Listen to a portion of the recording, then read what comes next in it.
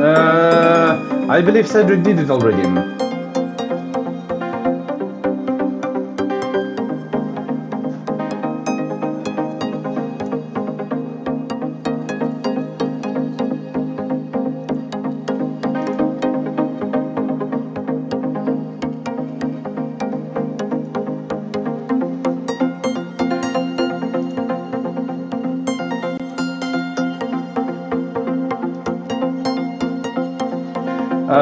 Could you please turn on your camera? Looks like.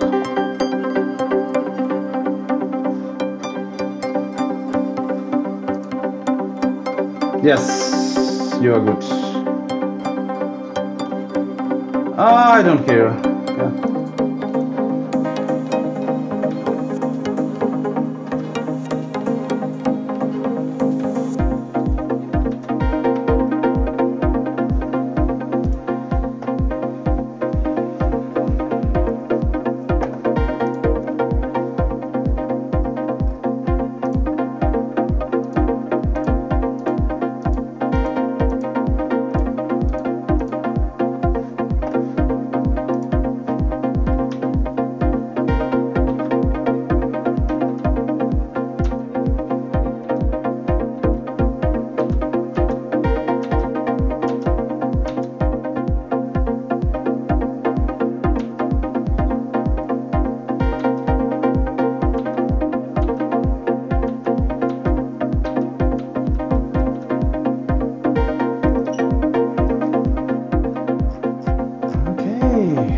So,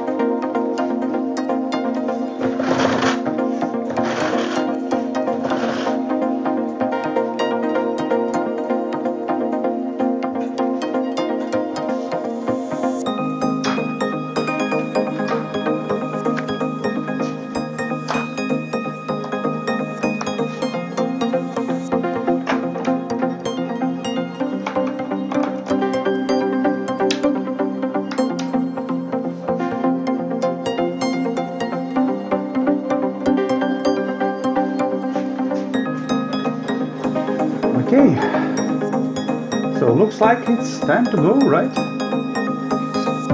So we are starting. Good luck. Hey, welcome everyone. Looks like we are all set and ready and live. If you can see us, if you can hear us, please press the thumbs up on the YouTube chat so we will know we can start.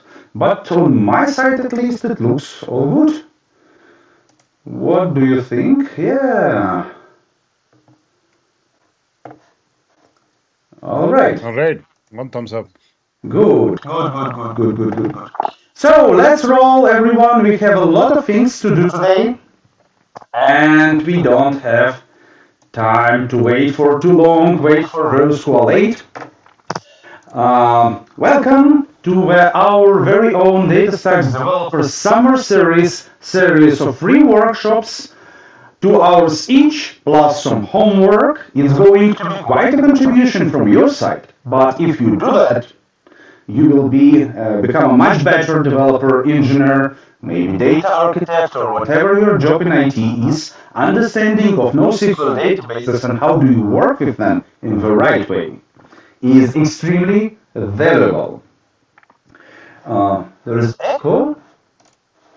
Okay, that shouldn't be the thing. On my side, it looks good. How about from here? Is it me who's giving the echo, or? There is some echo in my audio. I really have no idea. Uh, okay. I think I have an idea. Just a second.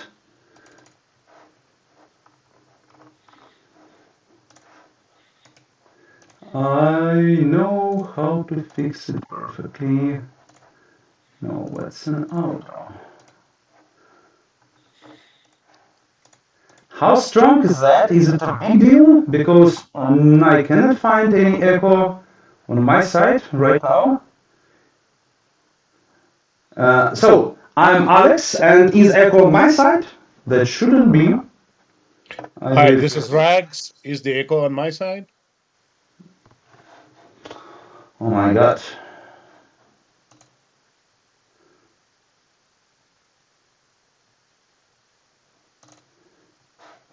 It's only Alex. Okay. So guys, I will ask you some questions while we will take care of the sound. I think I know what to do if you give me a moment. Boom, boom, boom, boom, boom.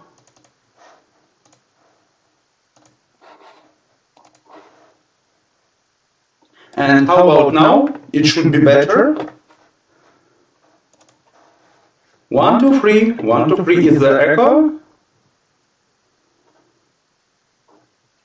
Now it should be good. Okay. Same. Good. Unbelievable. Okay, so you know what, guys? I will start with that, a couple of questions, and meanwhile, I will take care of the. I will try to take care of the sound.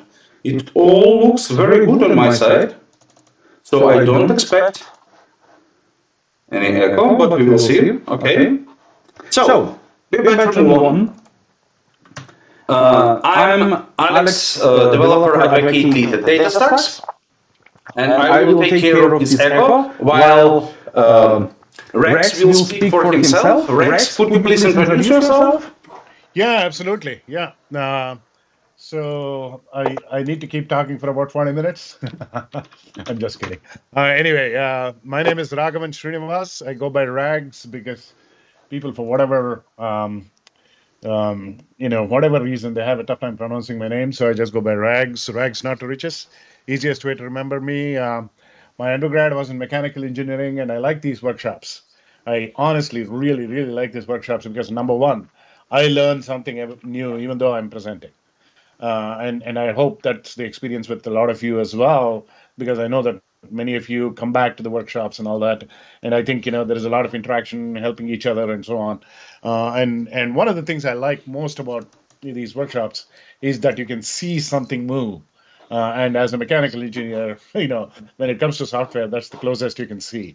Um, I like to teach and communicate. I teach undergrad and grad courses in the Boston area, which is where I live. I also am a big fan of the inner loop.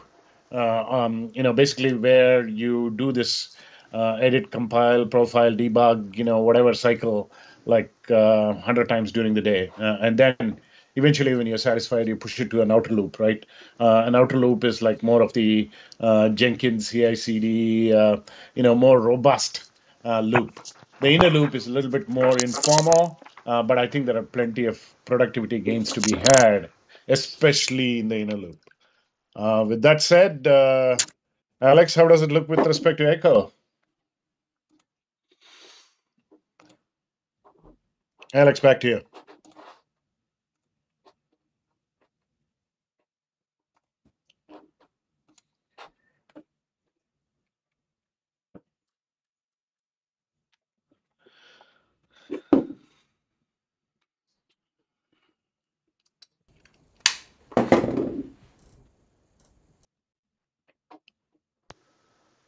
Okay.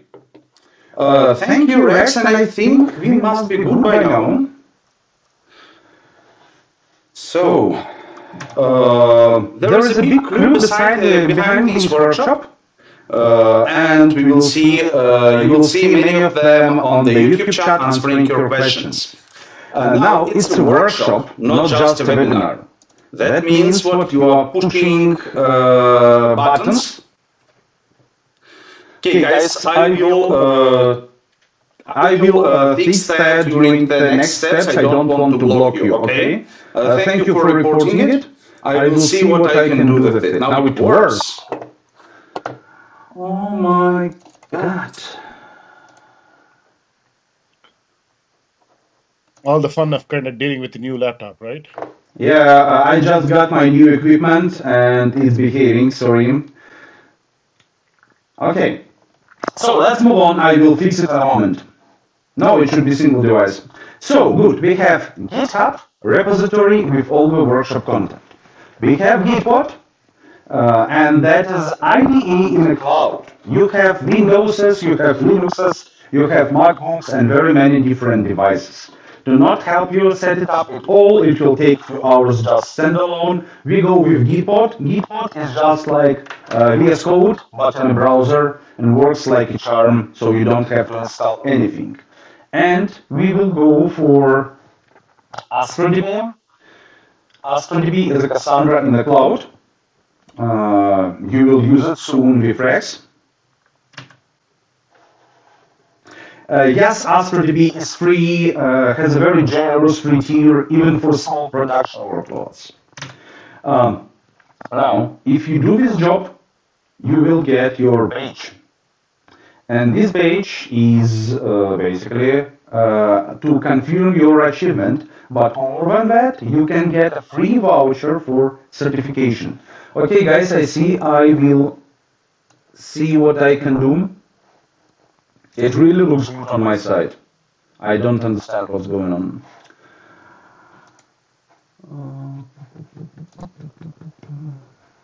Yeah, should be good. Okay. So, a few questions before we start. Please answer using menti.com and use the code you see on the screen, and you can get the code using Menti command.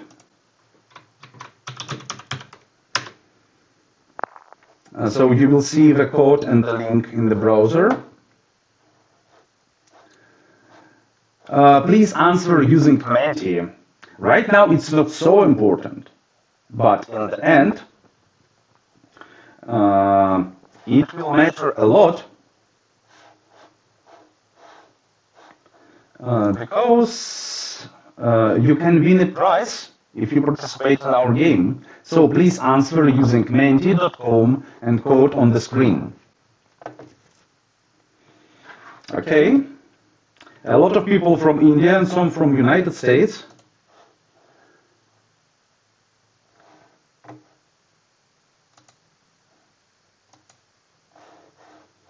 Rural Alabama. That's nice too. Right.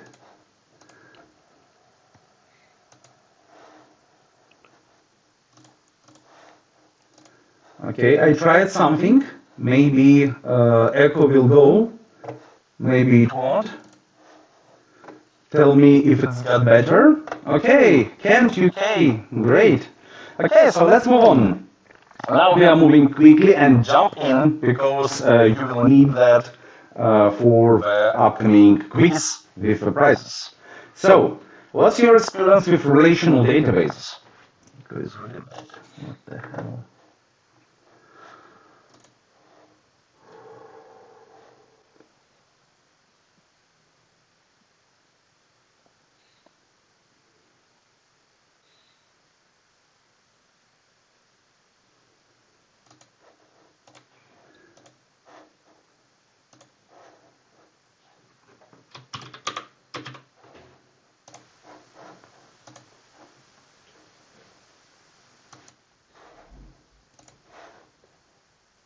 And what about now? I changed something now. What now about echo? Ah, I have an idea.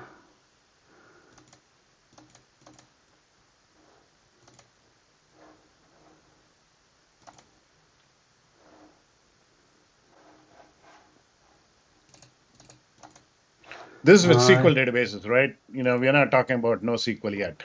So, and that's the reason why we have the question on join. Yeah, good. What's your experience with NoSQL databases? Oh, it's better now. That's good. That's better now. Okay, I think I know what was that. A new laptop was a lot of pain. Sorry, everyone, for experiencing that. But I hope now it is good.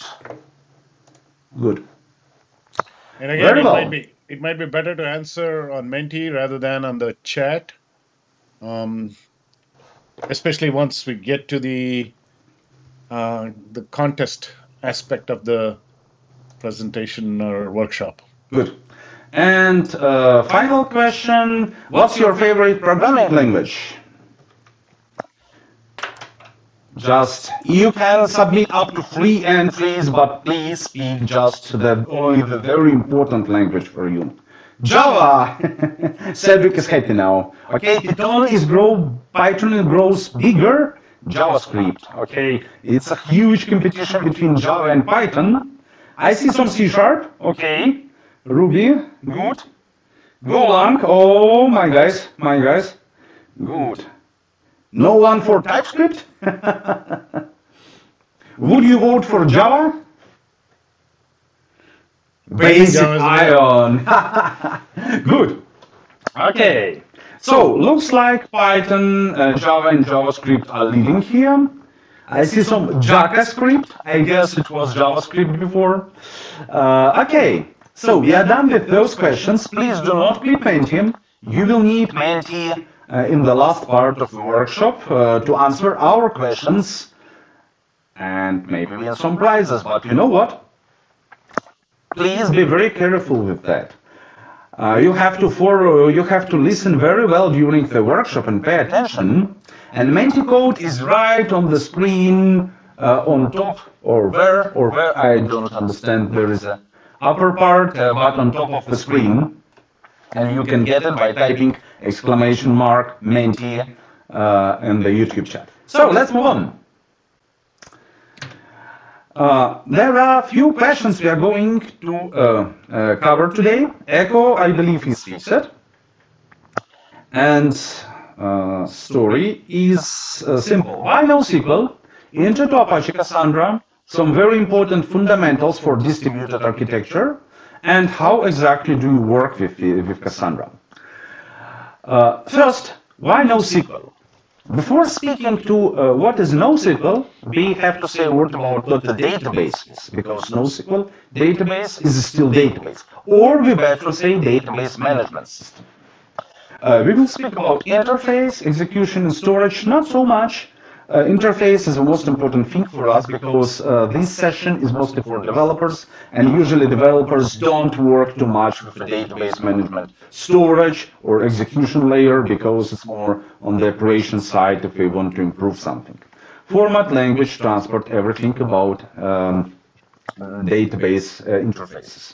So, for most of the databases, what I use it nowadays, it will be mostly probably SQL, and most of you, as I've seen before, have experience with SQL. Very well, it will help you a lot in today's workshop. So, there are some people saying like, stop SQL, drop SQL, it's like NoSQL is everything. That is totally wrong. Each tool fits its own goals and its own purposes. And relational databases are great. They're totally great as long as they fit into your case. They're very well. We have to understand, though, that there are two different kind of cases on the line of different database purposes. I mean, like, we have hundreds of different database engines, and each one may be good in some particular case. What is the general distribution of those databases? Some of them tend to be more transaction processing, and some of them tend to be more analytical processing. And that is a very common misconception, what is what. Online transaction processing databases are usually customer-facing databases. They have to be ready to work with a lot of data, answer within milliseconds, and that is very important. A lot of data, a lot of transactions extremely quickly. So fast processing. You as a customer, do you really want to wait? No, as a customer, you don't want to wait. You are not happy if your application you are using is slow, you will just switch to a competitor.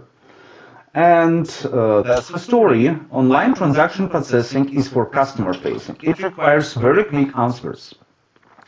And there is a second side of this line, which is online analytical processing.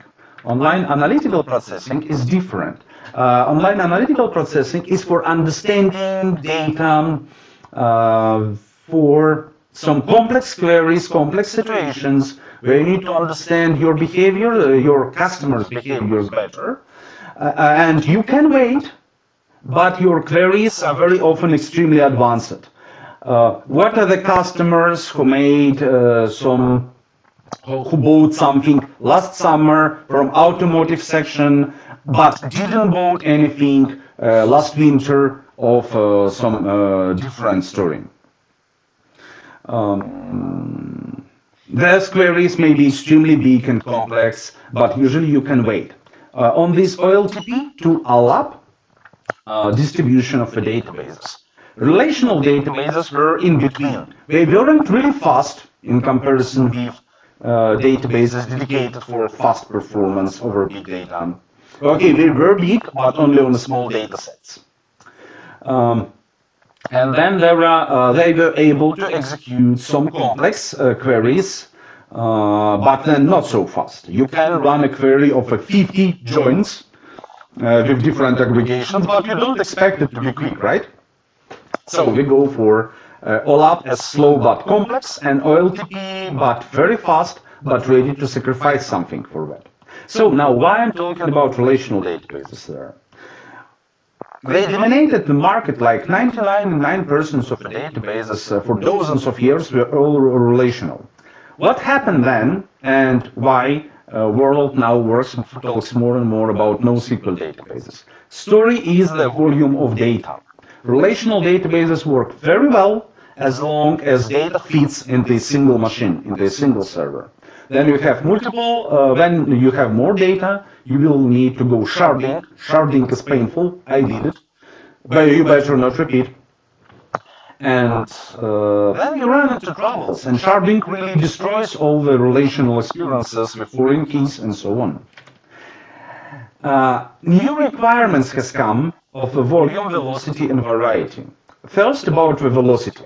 Beforehand, if you are like me from 80s, you remember the sound of a modem connection by USL Robotics, maybe calling to an internet service provider by phone, and top speed, top velocity was like 56 kilobytes, usually lesser, and you have to wait. So by those times, performance of your database wasn't really a big thing, because everything was slow. And you don't need a quick database. Your bottleneck is your internet service provider. Right, Katie, you see, yeah? It was such a time. Now, everything works faster and faster. And my mobile phone is like a supercomputer of those times, like super top computer. And now we want things faster. Now we have new requirements by the velocity and the amount of a parallel usage as well. What we had, how many customers Facebook had at its starts? I believe there were some hundreds and then thousands of people. Now we speak about hundreds, millions, billions, and that is a very different story. But also volume, amount of digital data on the world, that is interesting. By now, estimated, there was a special report ordered by Seagate, maybe you know Seagate company. They ordered a huge research. What estimated amount of digital data is around 80 zettabytes now. But by the time of 2025, it's going to be more, getting close to 200 zettabytes. And zettabyte, people, it's a huge number. So, like, it's really a lot. Of course, most of this volume belongs to kittens, pictures, and movies, but still, of course, much more pressure now on the database. And finally, variety. Before, we stored everything or as a file, or as an SQL row, right? Basically two options, file or SQL row, which stored in the file in the end, but still. That was pretty interesting thing. So volume changed drastically, velocity changed drastically, variety.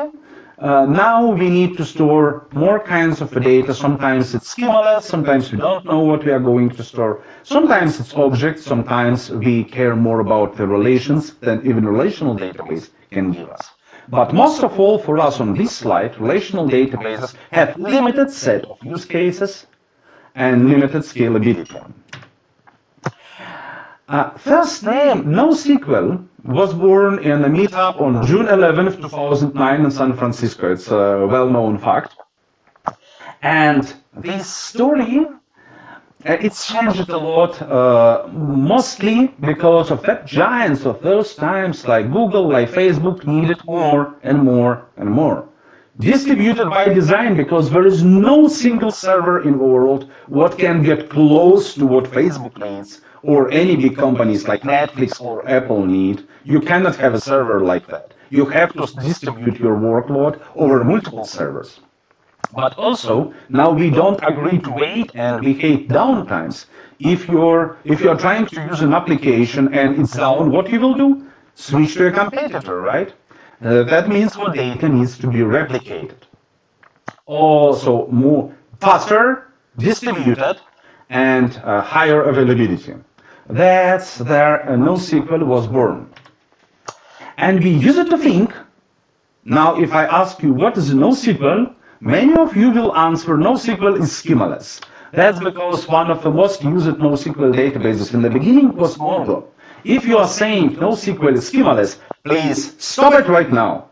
I'm very serious about that. Stop it right now. This is very serious. NoSQL can be document databases like Mongo or some other DocDBs, but there are ledger databases, time series databases, tabular databases, graph databases, key value databases, and they have different interfaces and they have different approaches. Tabular databases require strict schema, and key value storing will be very simple but very fast, and graph then cares about relation much more than relational databases care about relation. So our idea is very, very, very important here. There is no NoSQL. You better think of that like of a different groups of different databases. And then you get to a real power of NoSQL. Intro to Apache Cassandra. Apache Cassandra is in top 3 list of NoSQL databases. Apache Cassandra is used by biggest players in the world. Netflix, Apple, IBM, Activision, many others. Basically, if you take Forbes list, most of the companies will be using Cassandra, because when you need scale, you have to scale your data across the world. You need to have highest possible availability, and you have a lot of data. There is basically no other choice.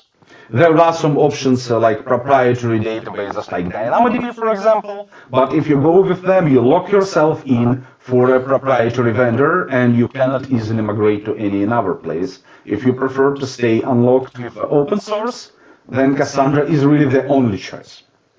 So, Apache Cassandra is Netflix. They have dozens, thousands of database servers running with Cassandra only, and the most active Cassandra cluster handles 30 million operations per second, and answer time is some within milliseconds, single-digit milliseconds very often. And that is very important, because you need fast, a lot, and everywhere with data centers around the globe.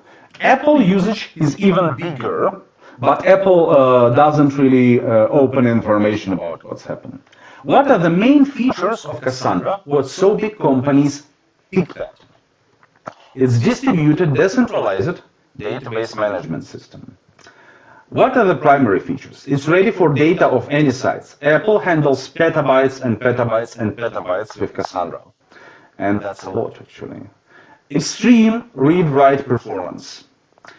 Scalability, availability, cluster automation, because clusters can be very big, and you want cluster to take care of itself, not hiring hundreds of operations guys, right? Geographical distribution, when your customers are everywhere, you are limited to a performance of your database, and if you run it only on one data center in Europe, when your Australian customers are not going to be happy. That's for sure. Well, then it's platform agnostic and vendor independent. Very important thing with big data ready. Cassandra partitions data over multiple servers. It means what each server is responsible for the range or data, not for the whole pieces of data. Because we have to be ready for data of every size, and data of a big size does not fit in a single server, so we have to partition it. Read-write performance. Even a single Cassandra server is very performant, but cluster of multiple nodes are extreme level of performance. They work together, and each server is ready to handle each request. There is no like primary server, follower server architecture like we used to use before. It's so-called masterless architecture, where every server is able to handle every request, is it write or read, and that is very important. Linear scalability. Some databases can scale, but the more servers you add, then less and less boost to a performance you get, and at some point you run into a situation when you add more servers, but it doesn't really increase performance of the cluster. With Cassandra, it's not like that. On the right side, you see a great investigation done by Netflix people to scale it, test cluster from 50 servers to 300 servers, and notice how nice this straight line is. By adding more servers, you are getting more and more clients rights served, but there is no downgrade. That's a totally straight line. It's called linear scalability. No overhead on new nodes added. It scales with your node. And by the way, do you see this little star on scales with your needs? It comes with a price. You need to understand data modeling. We explain data modeling in details on the second workshop 1 week later, and you don't want to miss it. So book your time for the next week workshop right now. Then, highest availability. That's a very important feature. Yes, you don't want to be downtime. What Cassandra thinks, how Cassandra handles that. First, your data is replicated. It means what the very same record will be stored on multiple servers, on multiple data centers, if you have them, of course. There is no single point of failure because of a decentralized technology. And network topology, where data placement. So your data, different replicas of your data will not be stored on the same server or on the same server rack or on the same availability zone if you are using availability zones on the cloud. So, and then very strong reconnection and retry mechanism on the client side as well. So most of the Cassandra drivers for different languages, programming languages, were developed by DataStax. I'm proud to work with. And there is a very strong retry and smart reconnection mechanism what can connect you to the next node if this one is down automatically. Good. Self-healing and automation is a big thing. With a cluster, huge cluster of 1,000 servers, can you imagine amount of people taking care of this cluster if anything goes wrong? Obviously, Cassandra designed it to be to have self-healing and automated recovery when it's possible. In most of the cases, Cassandra cluster recovers its health status itself. As long as you have your servers running, of course, you still have to take care of the servers. If you're running Cassandra on your own, with DataStax ASTRA, we will take care of it. Geographical distribution, I told you already, it's trademarks of Cassandra as multi-data center deployment. For global companies, it's extremely important to have data, not only application servers, but database servers, also close to their clients, preferably as close to the last mile as possible, and that is very important. And now, magic. Then if you are coming from relational world, like most of you, then like everyone thinks, okay, I will have one master data center and two follower data centers. No, no. With Cassandra, every data center is an active data center, so you can write to each one of them, and data will be replicated to others. Cassandra is platform agnostic, so you can run it everywhere. It's open source application, what you can run on premises. And basically, you can build a single cluster running on multiple different clouds and on premises at the same time, and it will be a single cluster replicating your data. This way, you can afford losing a whole cloud provider and still being uptime. Like all AWS is down, but you are still running live. That's pretty cool. And finally, a very important thing for me. Cassandra does not belong to any of the commercial vendors. It's not controlled by some enterprises and commercial companies. It's controlled by Apache Software Foundation. And Apache Software Foundation, I believe, is one of the best and most known software foundations in the world working with open source. And you absolutely know Apache Software Foundation products already if you have heard of Maven, Hadoop, Zookeeper, Kafka, Spark, and many others. Maybe Airflow is getting very popular right now, and many others. There are hundreds of projects what Apache Software Foundation governs. Of course, there is a lot of commercial companies behind Cassandra. Apple did a lot. Instagram did some great contributions to Apache Cassandra. DataStax all the time. Netflix, and there are many other key companies, even Amazon, actually. But still they don't own Cassandra. Cassandra is an open source project, truly, and it will stay like that. Cassandra is vendor independent. Okay, so I will give the mic to Rex. Hey, Rex. Yeah. Good. It's your turn now because we are going to do a first step with our practical part. I was talking all the time, now your turn to push the buttons. And I guess you will be sharing your screen? Yeah, I already started it. I don't know if you can see it. Give me a moment. Oh, yeah. Should I maybe say a word first about what ASTRA is? Maybe you should, yeah. Yep. And now, everyone, I see a lot of questions in the chat. I will answer them as soon as we complete these practical parts, so very soon. So, 2 words about ASTRA. ASTRA is a software as a service platform running on top of different cloud providers. It consists of AstraDB and Astra Streaming. I don't talk a lot about Astra Streaming today, it's out of scope, but AstraDB is basically Cassandra as a service. It's a totally great thing. It has a huge free-to-use tier. It's about dozens, billions of millions of operations per month, and you still stay on a free tier, so very generous one, and no operations, it's taken care by us. So we go to lab 1, and Rex, I'm switching us to your screen. Perfect. Yeah, you are live. Okay, great. So whenever I'm doing my workshops, basically what I do is I go to the GitHub repository and the instructions are pretty self-explanatory. I'm having a tough time today with my, but in any case, basically the instructions are very clear, and all that I do is follow along, with the instructions. So the first thing you probably want to do, if you don't know where the GitHub repository is just put a exclamation GitHub, okay, or bang GitHub or whatever on the chat, and it'll give you the, and I'm going to do it for everybody here, just do a bang GitHub, okay, and start with that link. Okay, so that's the link I'm starting on right now. Basically, it's github.com, DataStax Devs, Workshop Cassandra Fundamentals, right? And the first thing you're going to do is you're going to create an AstraDB instance. I think Alex already talked about this. Basically, Astra is our database as a service, where I don't need to worry about the operations on the day-to-day operation, right?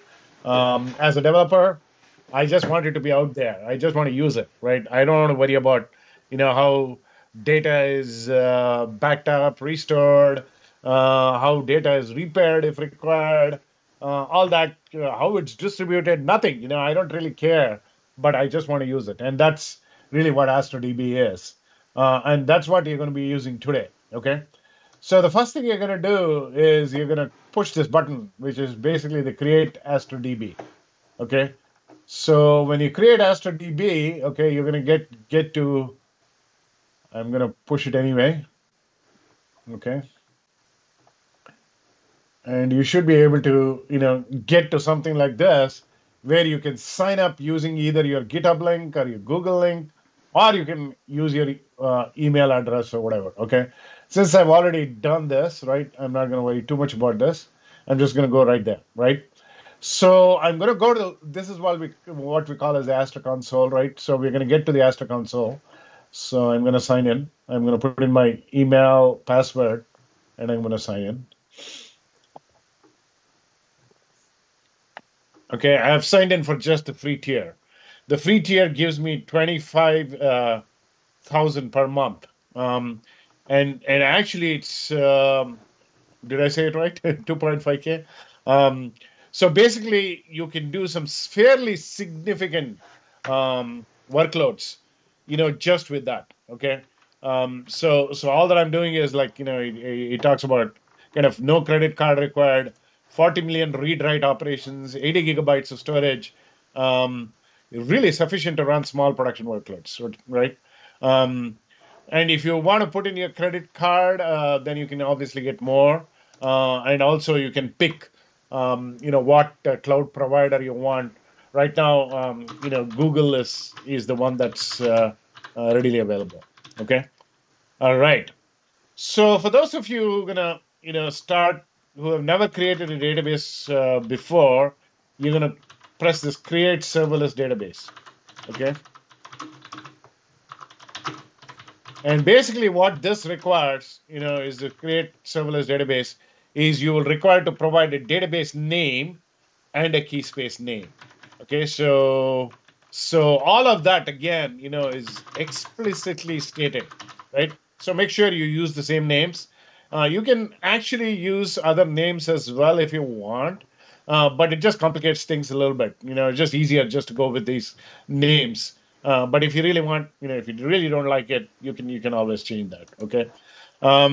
So putting those, I've already done this, and some of you might have attended our previous workshops.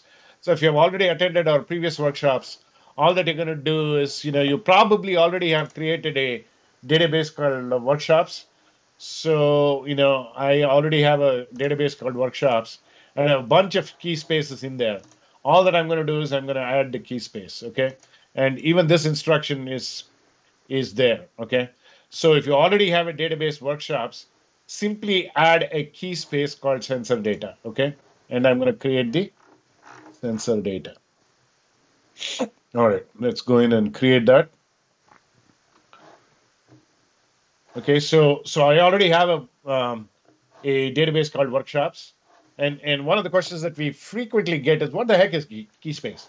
A key space is really a logical grouping of your, of your tables, if you will, or logical grouping of your data. Okay, and we'll see that in just a moment. So it's really not a big deal. Okay. So once you do this, your database is temporarily going to go into maintenance mode. Don't worry about it, but it'll come back to active the moment it's created, right? So here's my key space that got created, sensor data. Okay, and we'll walk around that a little bit. Okay.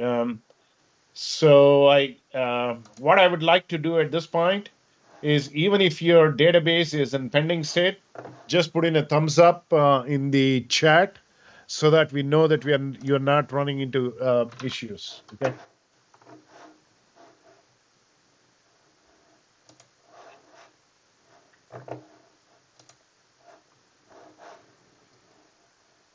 So there is the process has changed a little bit, and you may have to, copy a token and all that. But let me know when you have started creating the database, and then we can proceed from there.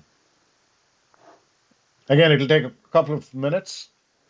All right, we already have a few thumbs up. Was I supposed to create the tables as well, Alex? Or As it explained on the as it explained on this instruction, we go with step. I think we are good without creating tables. I think Okay. we must be good. Yeah, just create a new database or wake up an existing hibernated database. We are good. All right. As long as it runs, we are And fine. again, if you're kind of out of sync with the rest of the workshop, you can always come back, get started on this. It doesn't take too long to catch up. So and God forbid, you still are not able to catch up. It's not a big deal again. You can do it at your own pace because the instructions are pretty self-evident. Okay. All right. So Alex, back to you with the presentation. Good. Give me a moment. Yeah.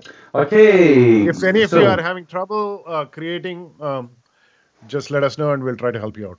Okay. Right. And one thing I forgot to mention is the region, which you probably already have done. Just select Google Cloud and the area closest to you. Okay. Yes. Take a look. Free tier is limited to Google Cloud. Yeah. And obviously, you can go with pay as you go level. There still will be $25 every month voucher, so you can go with not only GCP, but in general, I recommend in the beginning to stay safe, stick to the free tier and stick to Google Cloud. Yeah. Good. $25. So. Yes, there is a way to get a security token. It's via organization. It's explained in our GitHub repo, but you know what? We lost some time due to this echo issue. So let's move on for the next slides. I want to stay on time. And let me switch back to my screen. Boom. Good. And let me put you back. Right. Perfect. So we are done with lab 1 and we are moving to the next step. Next step is, okay, Cassandra is powerful. Cassandra can do a lot of things what our databases can't.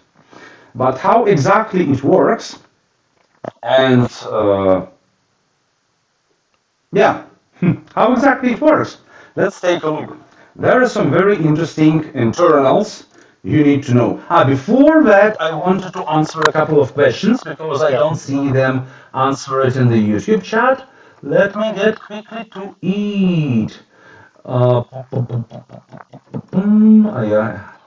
Okay, good.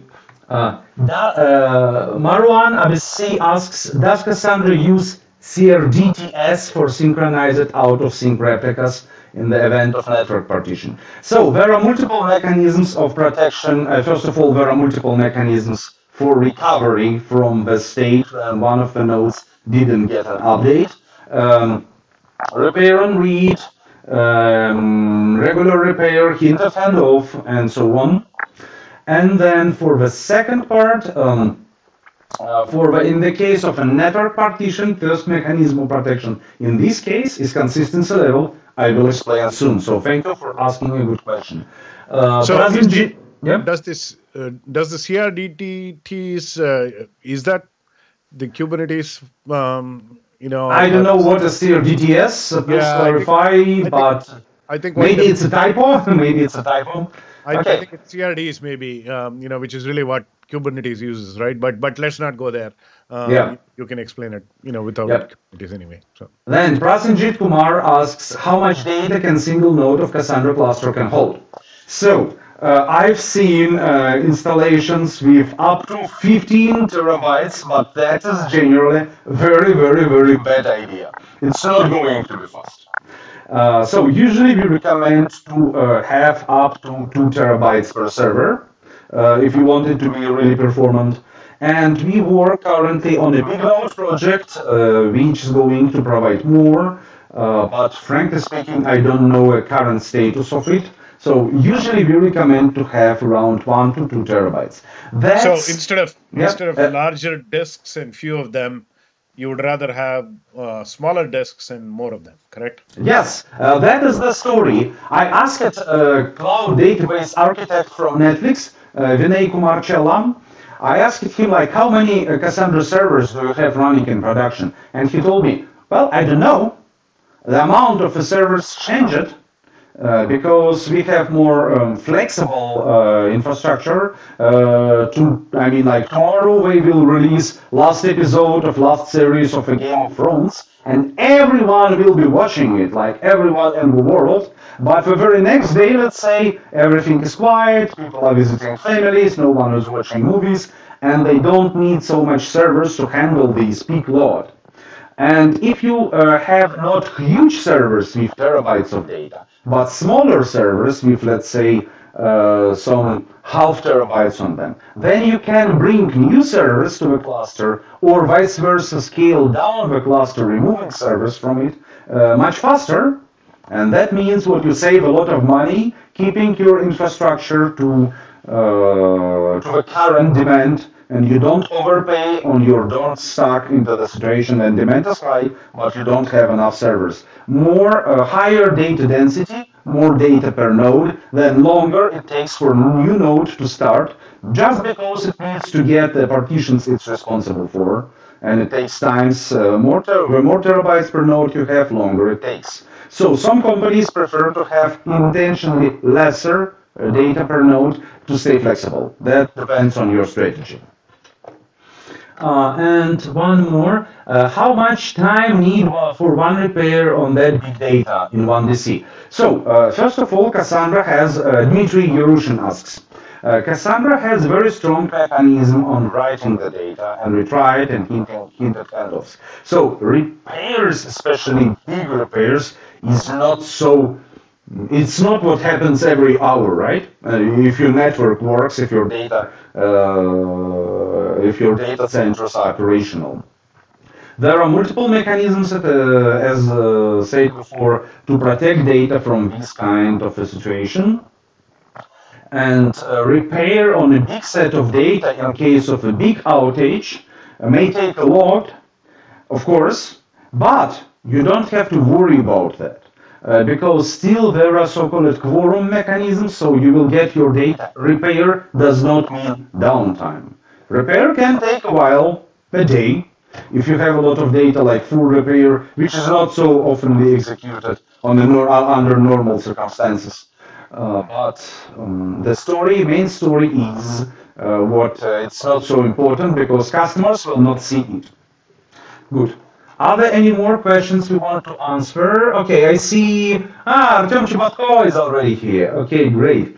And one more question from Vijay Kaushik, I think is relevant. How many tables can a key space hold? Do you want to take that, Alex? Or really, it's just a logical grouping, right? So. How many tables a key space can hold? I remember a number of 100, but I don't remember if it was a recommendation or if it was a recommendation or a hard limit. Oh yeah, maximum recommended number of tables per key space is a few hundreds. Each table has an associated memory data structure. Okay. Yeah, you see, we have a master right here answering questions, so we can move on. Okay, so let's move. We have not so much time. All servers are created equal. What does that mean? Remember, like how we use it to work with the databases. Leader server, master server like used to be known before, follower servers. Leader server is for writes and reads are for read only. What's the problem of this architecture? Okay, what is the benefit of this architecture first? It's simple. You have one master, you write to this server, and then it distributes data to all our servers, and you are good to go. It's simple to implement. That's why it happened to be the first one. But it also introduced some problems. If you lost your master, if you lost the leader server, you cannot write to the system anymore, and you will need to have some fallback schema, then follower servers will have to elect a new leader server, and then you will be able to write new queries only then, and it takes time. Then the previous leader may recover to a situation when you have a new leader what has been re-elected and what has been elected, and that's quite a nasty story. And there are a lot of problems with that. So what does that mean? Yeah. Yeah, I think the golden rule in distributed systems is there shouldn't be a single point of failure.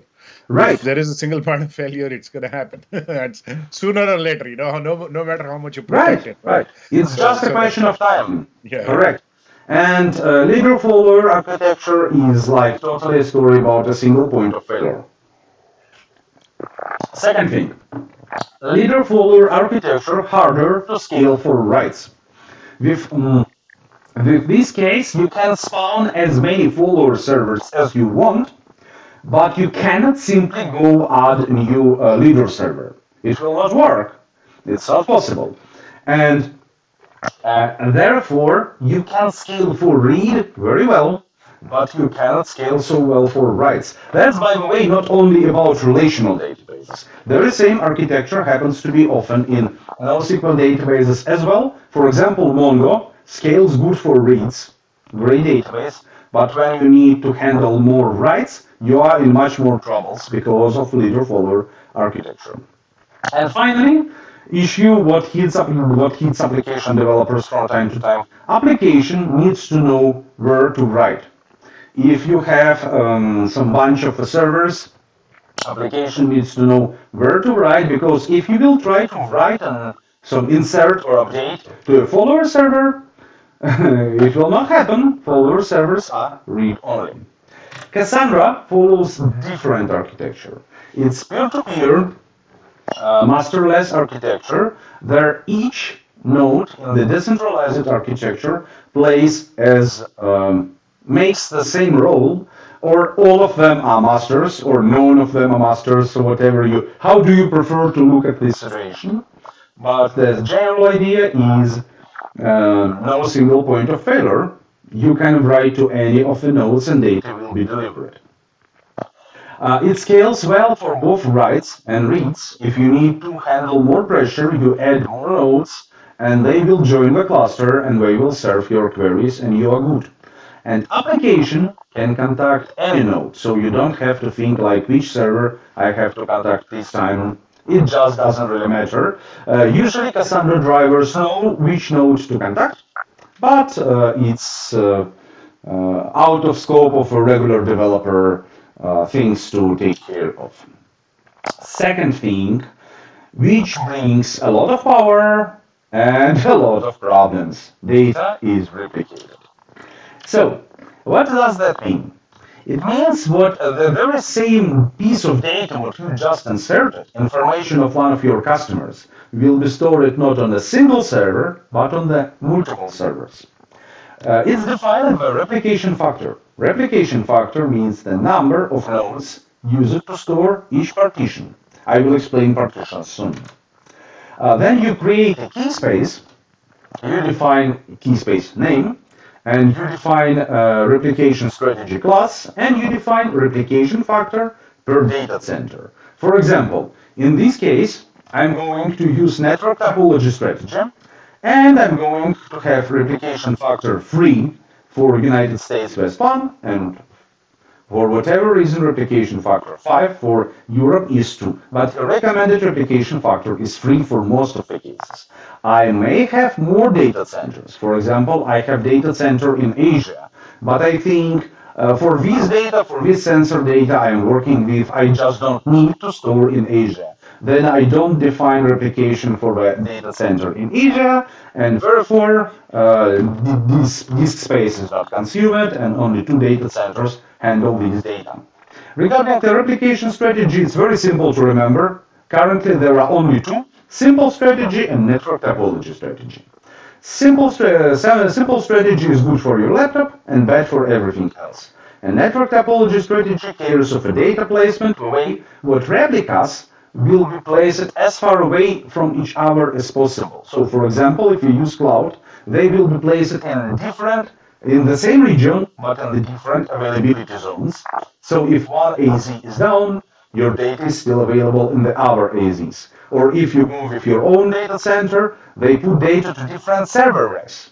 So if you put data in because if all of 3 replicas are on the same server rack, and then power is down for this server rack, boom, all of your replicas are down and you cannot access data. So network topology strategy is your best friend if you don't want to have downtime. It's smart and it puts data far away from each other to take care of the reliability. So, replication factor one means what every partition is stored on a single node. Replication factor 2 obviously means what every partition is stored on 2 nodes. And as you could guess, replication factor 3 means what every partition is stored on 3 nodes. You may have more, but our recommendation in most of the cases is to stick to 3. It's a better way and more reliable way. In some cases you may want to have 5, but it's a rare story. Now finally, source of a lot of confusion, data is distributed. We all come from relational database world. In relational database world, all the whole table is stored on server, like leader server in Postgres leader server, let's say.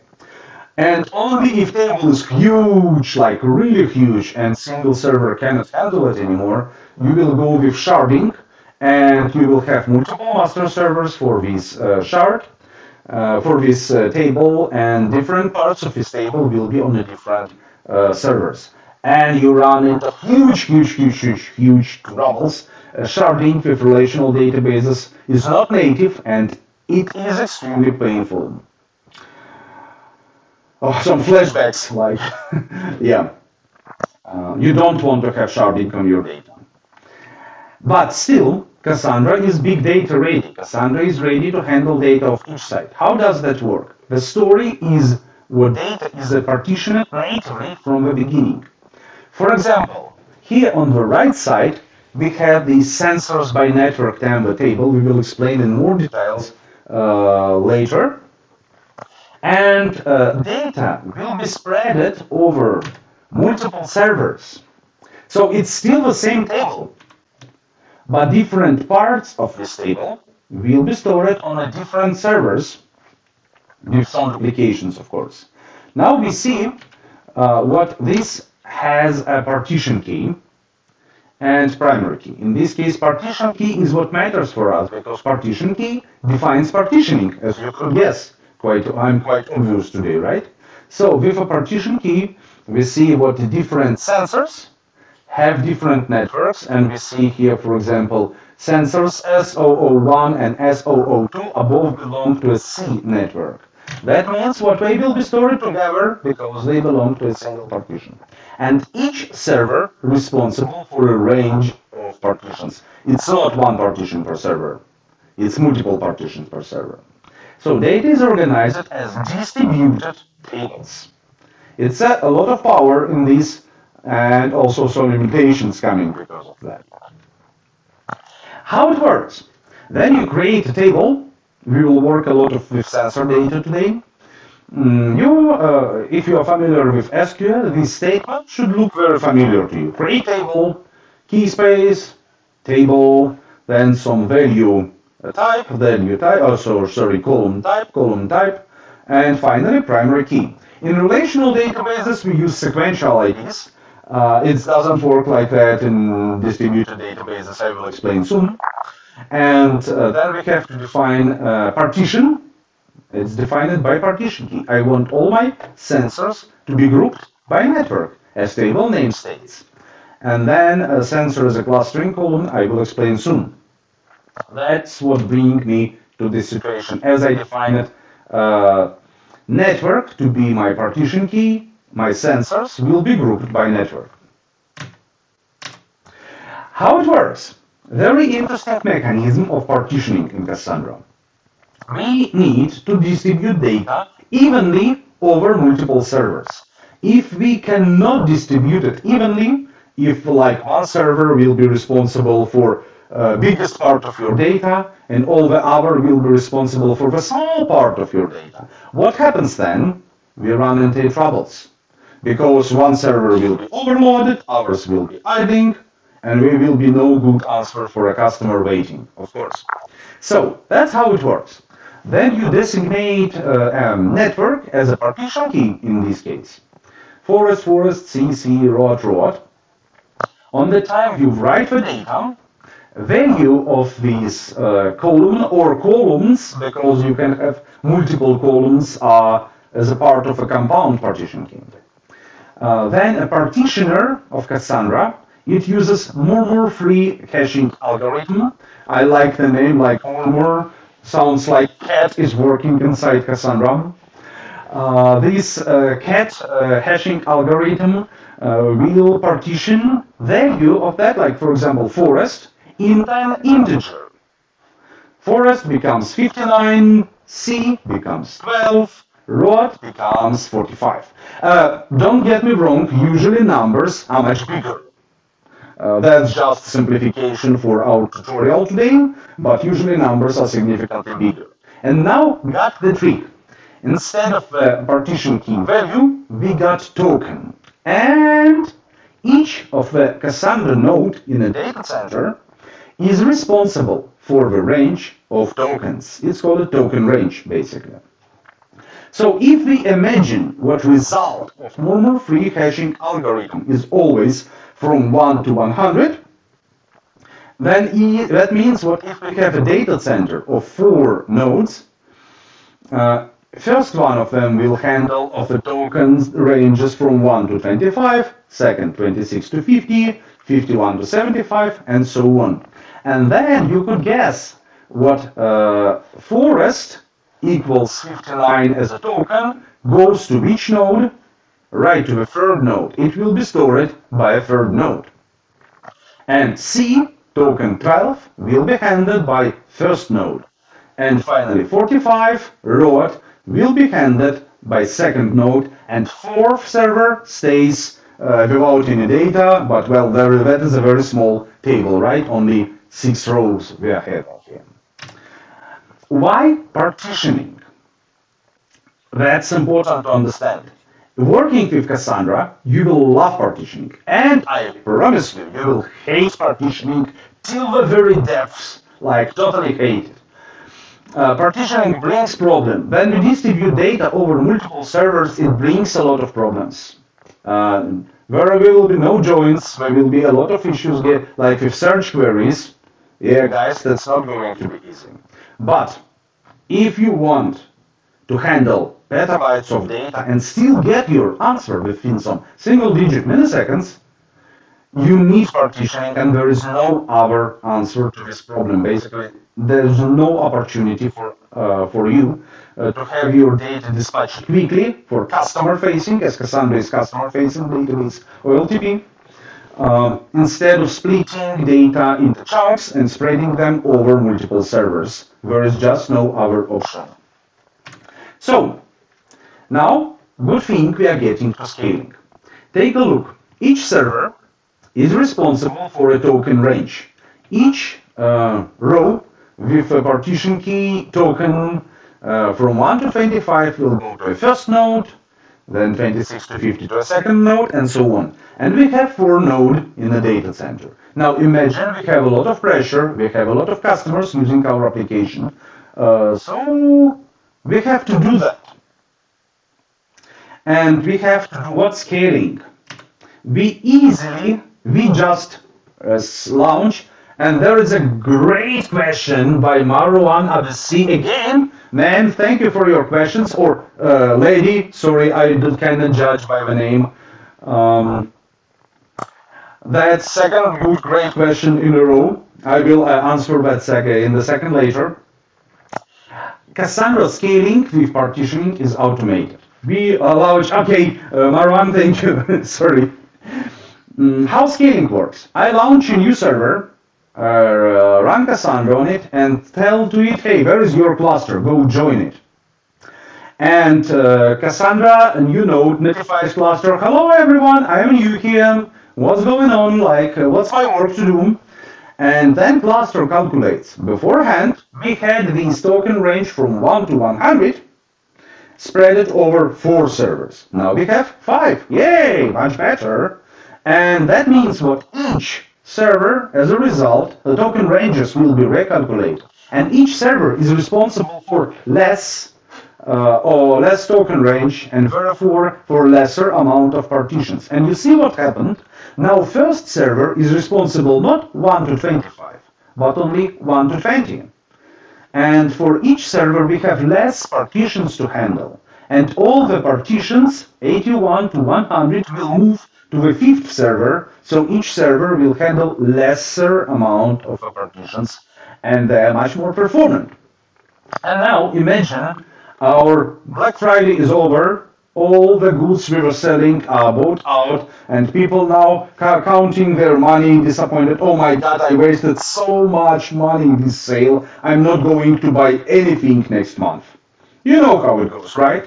Then what do we want to do? We don't want to burn our money on infrastructure, on servers, when no one will use, and we have to go for scaling in.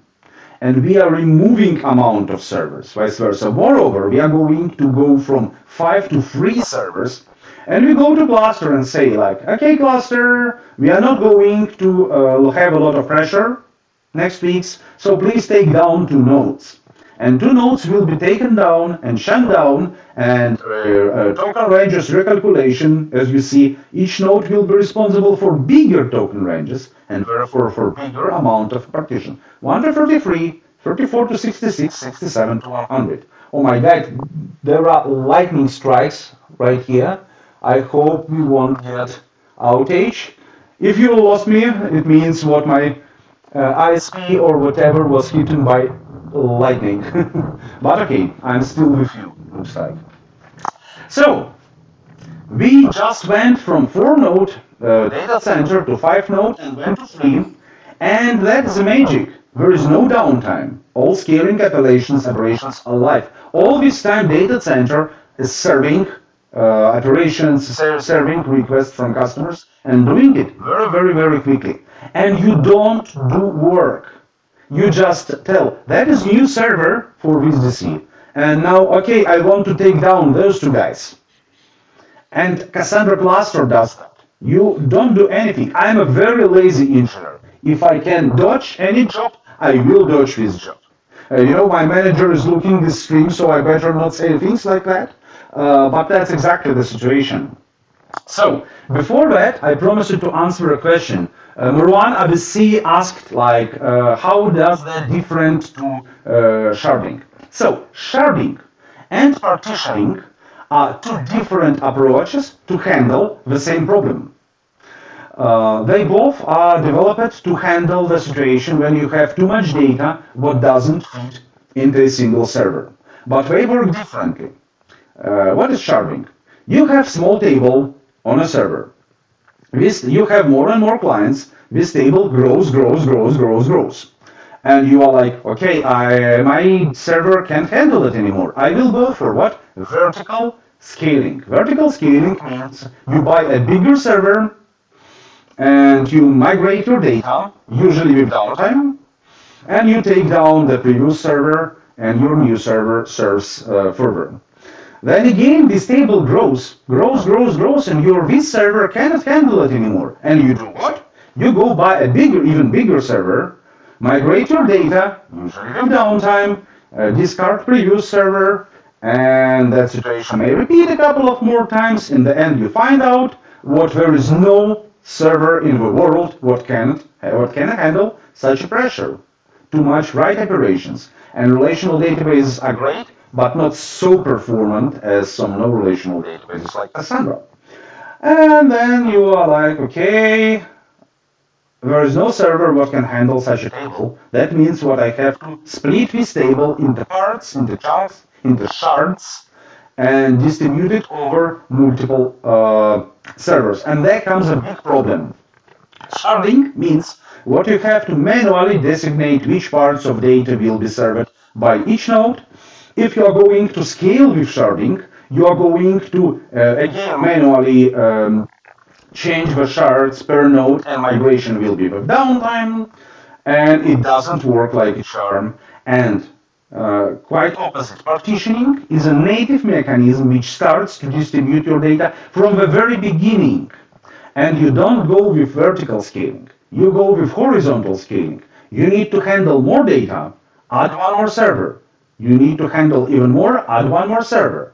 As a result, it's getting significantly cheaper on a big volumes, because super servers are extremely expensive. So with commodity servers like Cassandra prefers to work, that is a way better thing. Okay, so no downtime, all scaling operations are live, and I hope I answered the question, what is the difference between partitioning and sharding? And in professional life of each of you, or most of you, I hope, because you are the best people, you come here to learn. And people who learn are the best, they usually get the better roles, better works, more work responsibility, more money. And that means that at some point working with a relational database, you may hit into a situation, okay, now we need sharding. And there is a trick. If you need sharding with your relational database, then mostly probably you better consider migration to no relational database like Cassandra. Let's move on. So, now bringing that together, we discussed partitioning, we discussed replication. Now we are bringing these things together.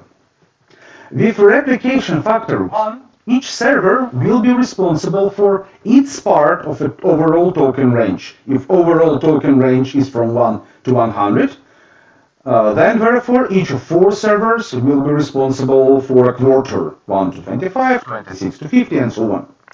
But we bring replication to it. Even if we add replication factor 2, it means that each server will be responsible for 2 token ranges, and server 1 responsible 1 to 25, 26 to 50, second server responsible 26 to 50, 51 to 75, so basically taking responsibility for its neighbors too. And you can tell me, like, wow, but that means that each server will have to handle more partitions, and as a result, the disk space consumed will be significantly bigger. And I will answer, come on people, disk space is cheap, but what is priceless? Your reputation is priceless. Replication means high availability. If you cannot afford downtime, if your business matters to you, you need to have replication in this or another form.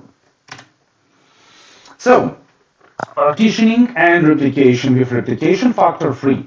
When we are going to write some data, for example, we are creating 2 new sensors for the forest network. And these insert, because we write data with insert, like in SQL, gets to a server, which first this server, it's in this case server number 2, let's say, so this one is first, this one is second, so server number 2 gets this data. And first thing it does, it makes this conversion from a partition key value to a token. And we see what token is 59. Now, we see what this second node is not responsible for a token range of 59. But every Cassandra node is very smart. So Cassandra node knows which servers, which nodes are responsible for this token. And this server will immediately dispatch this update to a proper servers, and servers responsible for a partition is usually called replica servers. Notice what for different queries, different servers will be replicas because of a different partition, therefore different token range, different token range, boom, different server. So those 3 will be responsible for the token range of the partition number 59. And this update will be delivered. So that's how data is spread. But even better than this, I told you what this second node knows which servers are replica servers for this partition. It's called token-aware mechanism. But for this story, actually, even drivers in Cassandra are token-aware. So usually, a situation like this will never happen, because your driver, Java driver, Python driver, JavaScript driver, knows those servers are responsible for this token. So usually, this query would arrive to this server, or this server, or this server. But in this case, let's say we use a retry mechanism which got hit to a wrong server. But again, it's not a big deal because each server in the cluster is able to handle this request. If it's a replica, it will get your data. If it's not the replica, it will distribute your query to a proper replicas. So it's totally automated. Like, this database makes my life easier, and I like it. So, each Cassandra node and even each Cassandra driver knows data allocation in the driver. It's called a token aware. So your application can contact literally any server of a cluster and still get the answer or update information if you are writing something. Last thing, data is globally distributed. We discussed it already. Geographical distribution, running multiple data centers in multiple regions. Works like a charm, totally great. And also you can run different data centers on top of the different cloud providers.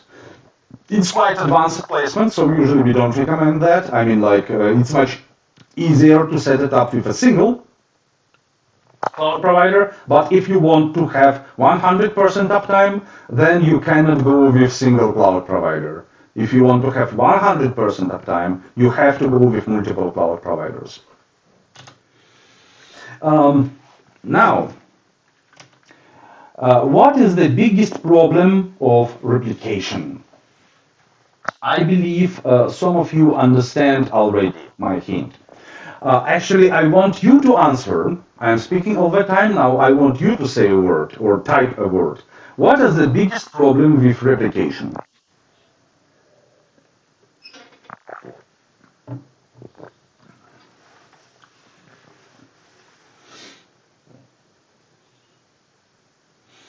Oh, yeah.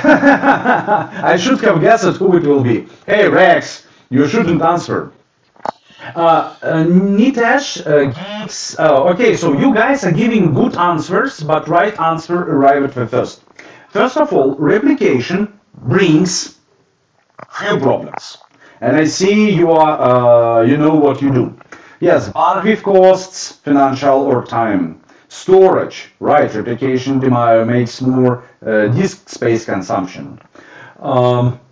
Replication delay, yeah, replication delay of course present, especially if you write to a data center in Europe and then expect this data in Australia, there will be replication lag, no doubts.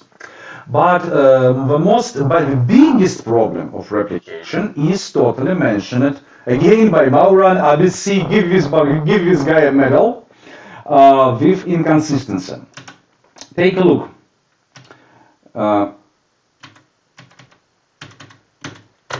Okay, so take a story. What's the story of this inconsistency? Then you have to write the same new value, like previous price of an item was $12. Now it's getting more expensive and new price will be $13. If one of the servers was not able to get the update for whatever reason, network outage, power outage, whatever outage, therefore we have a situation, then two servers have a new value and one server get an old value. And in any, that's not about Cassandra, that's about each and every distributed system, even without distributed system, when you introduce cache, that is already introduces second storage for the value, and you have to keep very serious control on cache invalidation. And of course, that's double as important for distributed systems. So Cassandra has a layered self-defense mechanism from inconsistency. Cassandra takes consistency very seriously. First layer of this defense, call it hinted handoff. Then you write some data. Data will be processed by one of the servers at first. It may be replica, usually it is replica, it may be not replica, still fine. The server processing your current query is called query coordinator. It's not master, it's just a server what got this message and going to do something with it. So each server is a query coordinator. Whoever processes your query right now is the query coordinator for this query. So we got this insert or update, and this query coordinator processes it. It calculates a token, defines what servers are responsible for that because it knows already, and writes these data to those servers. And then, boom, we have a problem. One server does not confirm what it's got the data. What happens then? Query coordinator stores a persistent hint or hinted handoff. This hinted handoff will be stored on the disk, and as soon as failed server recovers, our query coordinator will see what it got back because of a gossiping mechanism and nodes talking to each other, what's going on in the cluster. Have you heard? Node number 5 is down again. Such a lazy server. I don't want to work with him. Like that. And then query coordinator with hints stored on disk sees what server number 5 has recovered. It will dispatch hinted handoffs to the server, so it will be recovered automatically. And you don't have to do anything with that. Take a look. You can have a real outage with some servers down and wake up in the morning only to find out what your cluster recovered automatically. Isn't that magic, really? There is some magic in IT. That is magic in IT. And data will be delivered, and we are good. But that is just the first layer of the defense. Actually, there are more. I will explain some of them in the future steps, and some of them are out of scope for today because it's a course for developers, not operations. But Cassandra is very well protected from these inconsistencies, hidden handoffs, repairs on read, incremental repairs, and some other mechanisms. Okay, Rex, are there any good questions to answer right now before we move on?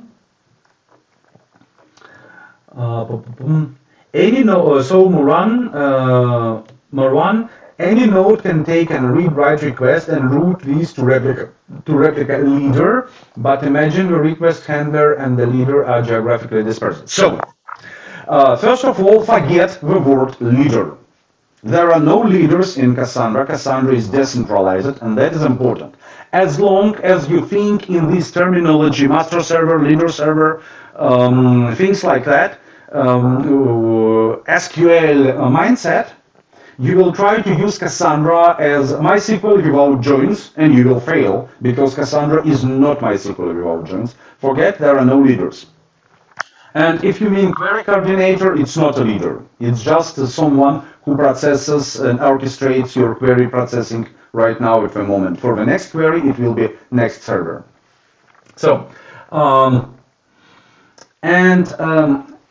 queries first execute. You see, we cannot get too deep into multi-data center deployments, but query coordinator works at the data center level. So, and replicas are at the data center level. So they will be within the same region, within the same availability zone, or multiple availability zones of the same region. And it's totally fine. So there is nothing to worry about that. As I said already, by default, Cassandra driver will reach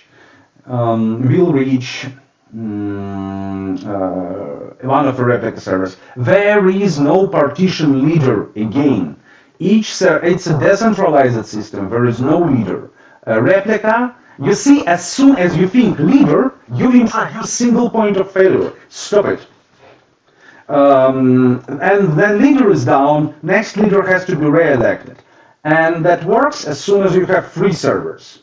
But when you have 3,000 servers, it doesn't work. So then you may ask a question of how do we get consistent data, and I explain it in the next slides. So that's still very good questions. Okay, then we work with distributed systems. It's very important for us to remember CAP. CAP theorem operates 3 features: availability, consistency, and partition tolerance. Availability is the easiest concept of those. Availability basically means uptime. You ask the question, you get the answer. If failure of a single or even multiple servers does not lead to no response, no downtime, your system is highly available. Then, consistency means no stale data.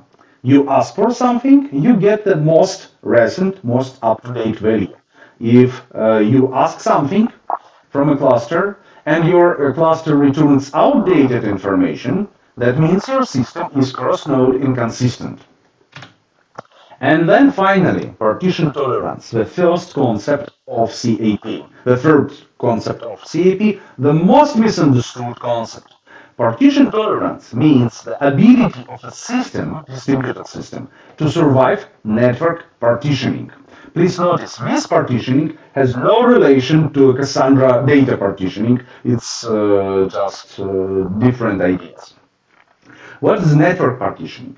Network partitioning means what your network of your data center is corrupted the way what all servers are running, but some servers cannot reach another servers. For example, there on the screen you see a network partitioning.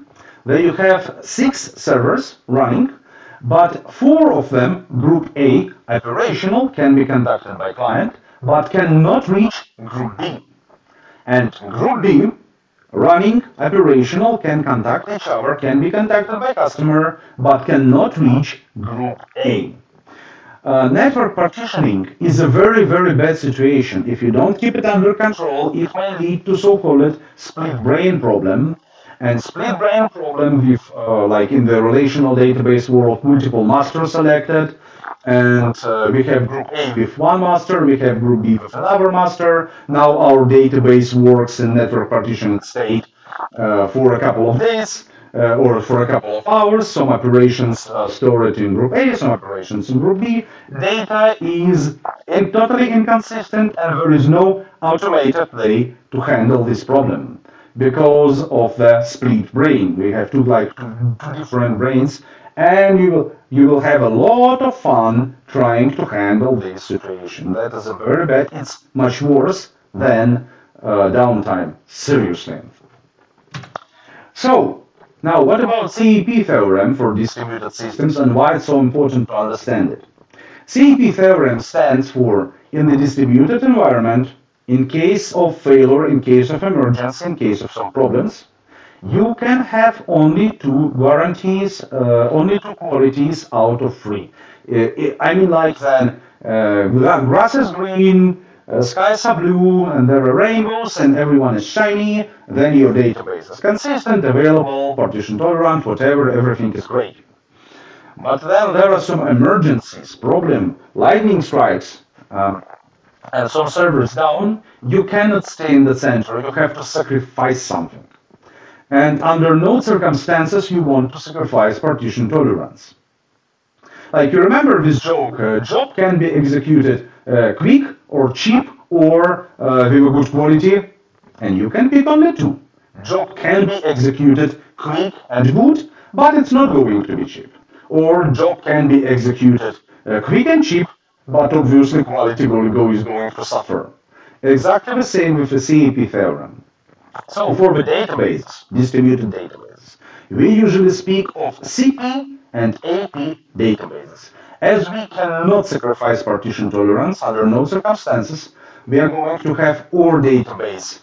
On this side, consistent and partition tolerant, or on this side, available and partition tolerant. And that means what?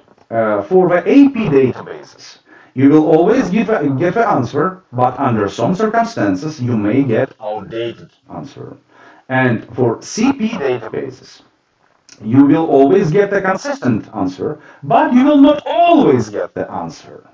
Because if some servers are unavailable, CP database will tell you, no man, I'm not answering your question, I don't know what's going on, something is wrong. Please recover the situation, and then I will answer all your questions. Strongly consistent database are CP, eventually consistent databases are AP. Now, there is a very big question. People use it to call Cassandra AP, available and partition tolerant, but eventually consistent. I consider this as a mistake. There are many people right now watching this who will disagree to me, but I insist Cassandra is to be configurably consistent. With Cassandra, we have 2 levers, 2 knobs. what define our consistency requirements and our situation. And if you launch your data with, for example, the replication factor 1, you are consistent. I mean, with having one replica, it cannot be inconsistent. And then what's the situation? Right, tunable consistency. Yeah, that's what Artyom says. It's tunable, or I define it like configurable consistent, tunable consistency. Yeah, that is the correct answer. So, Cassandra is tunably consistent. With replication factor 1, I will have always consistent answer. But if anything happens with a server, I will have no answer at all. So my database is CP. So how is consistency defined in Cassandra? It's extremely important question. For example, Cassandra is widely used by banks. But do you want your bank to dispatch an inconsistent information about your bank account state? No, you don't. So how it's handled in Cassandra? That is a thing you need to understand very well. Two things you need to understand. So replication factor, we discussed it already. And then so-called consistency level, also very often misunderstood conception. Cassandra consistency level defines how many acknowledgements or confirmations you will wait before a response is dispatched by query coordinator. And great thing of that, consistency level can be defined on the per query basis. So, like you see, a replication factor we defined for a key space. And in this key space we will have some tables, and these tables will have some partitions, things like that. With a consistency level, it's different. I can set different consistency level for different queries, both in driver or working in Cassandra query language shell. It's totally configurable. How does topology affect here? Good question. I hope Artyom will answer, but we have to move on.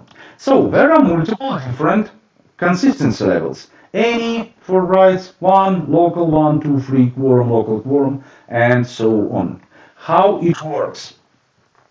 And what does that mean, consistency level 1 in this example? Take a look, we have a data center of 6 servers, and we make a write, so we insert new data with consistency level 1.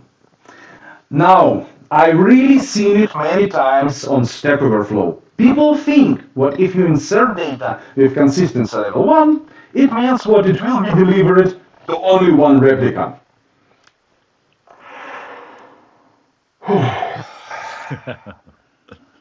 No. Whatever consistency level you use, write will always be delivered to all replicas. Doesn't matter if you go for any, if you go for one, all data will be delivered to all replicas. But query coordinator, before dispatching confirmation to a client, answer to a client, I got your data, will wait only for one fastest answer. So client writes to coordinator, client writes to a node, this node becomes a coordinator for this query, dispatches update to all 3 servers, and waits for the fastest answer, because you are asking 3 servers to ask asynchronously, of course, so it's executed in parallel for sure. The one node would ask as soon as first node answers, answer is immediately dispatched. With consistency level quorum, you will wait for a majority of answers. So quorum basically means most of the servers. For example, with replication factor 3, most of the servers will be 2. With replication factor 5, quorum will be 3. Most of the servers like half and a little bit more. Should be quite simple. So with consistency level quorum, we will wait for 2 confirmations out of 3. And we can set consistency level all and wait for all the confirmations. In this case, our data is consistent. But wait what? There is a little trouble. CP theorem is here and you cannot break it. So, if you write with consistency level all, but CAP is still there, what happens when you write with a consistency level all?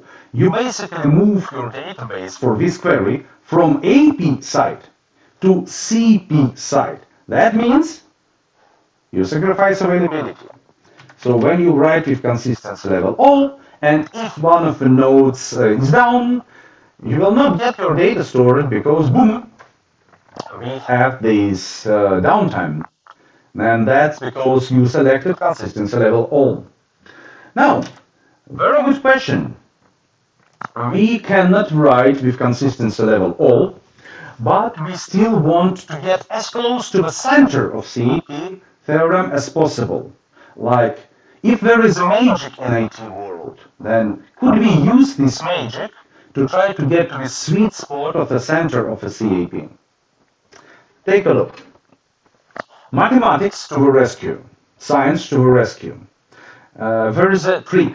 If we write with a consistency level quorum, so we write to, we know what at least 2 of our 3 servers got the update. And then they read with consistency level quorum, 2 out of 3. We will always ask 2 servers. Then you always get consistent data. Take a look. If data was written to all of the nodes, we are good automatically. We can ask even one of them, and it still will be good. But let's imagine what one of the nodes were down. Query still was executed, because quorum requires 2 of 3, and 2 are available, even though the third one is down. And then we ask data. And with quorum, query coordinator will ask all replicas. And if first 2 replicas to answer will be updated, then again we get most up-to-date value, so we are consistent. And if one of the replicas to answer first will be one what was not updated, then query coordinator will see what values are matching, or not values exactly, but values hashes are not matching. Then what will happen? Client will get most up-to-date value, most recently updated, and outdated server will get a notification. Hey man, you lost your track. Wake up please, what's going on? Something changed. And that's called a repair on read. When during the read we notice it. What something was outdated, stale data, and outdated server will execute a repair on this piece of data, recovering first to the next to most up-to-date state. And that is the second layer of defense for cross-node inconsistency of Cassandra. Good. So, are there any good questions to discuss? I believe we have to move on. Okay, I see. If sale quorum or free, if only one node is consistent, we would send the bad data since the other 2 nodes are not up to date. No, because it sees what. So it depends on who will answer first. If only one node is consistent and 2 nodes are not consistent, that is a bad situation. It means what you wrote with low consistency level. Consistency is defined by a developer per query. It's safe to assume what 51% of replicas should be consistent if you write with consistency level of 51%. You see, if you write your data with consistency level 1, then there is only one option to get consistent data. Oh yeah, that is a good point, by the way. So, Vilas Hedge, thank you for your answer. Let's imagine the situation. We write our data with consistency level 1. It means what we know what data was received by at least one replica server. But we don't know if it was received by others. And now we read data with consistency level quorum. Can we be sure what data is not stale? Can we be sure what data is consistent? Please answer in the YouTube chat. Now all the chat will answer your question, at least their opinion on that. Write 1, read quorum. Are we sure what data is consistent?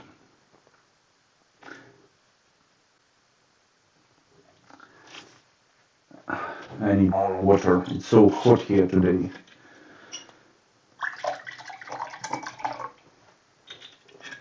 So, come on, people. No! Right, Nitesh Kumar, totally.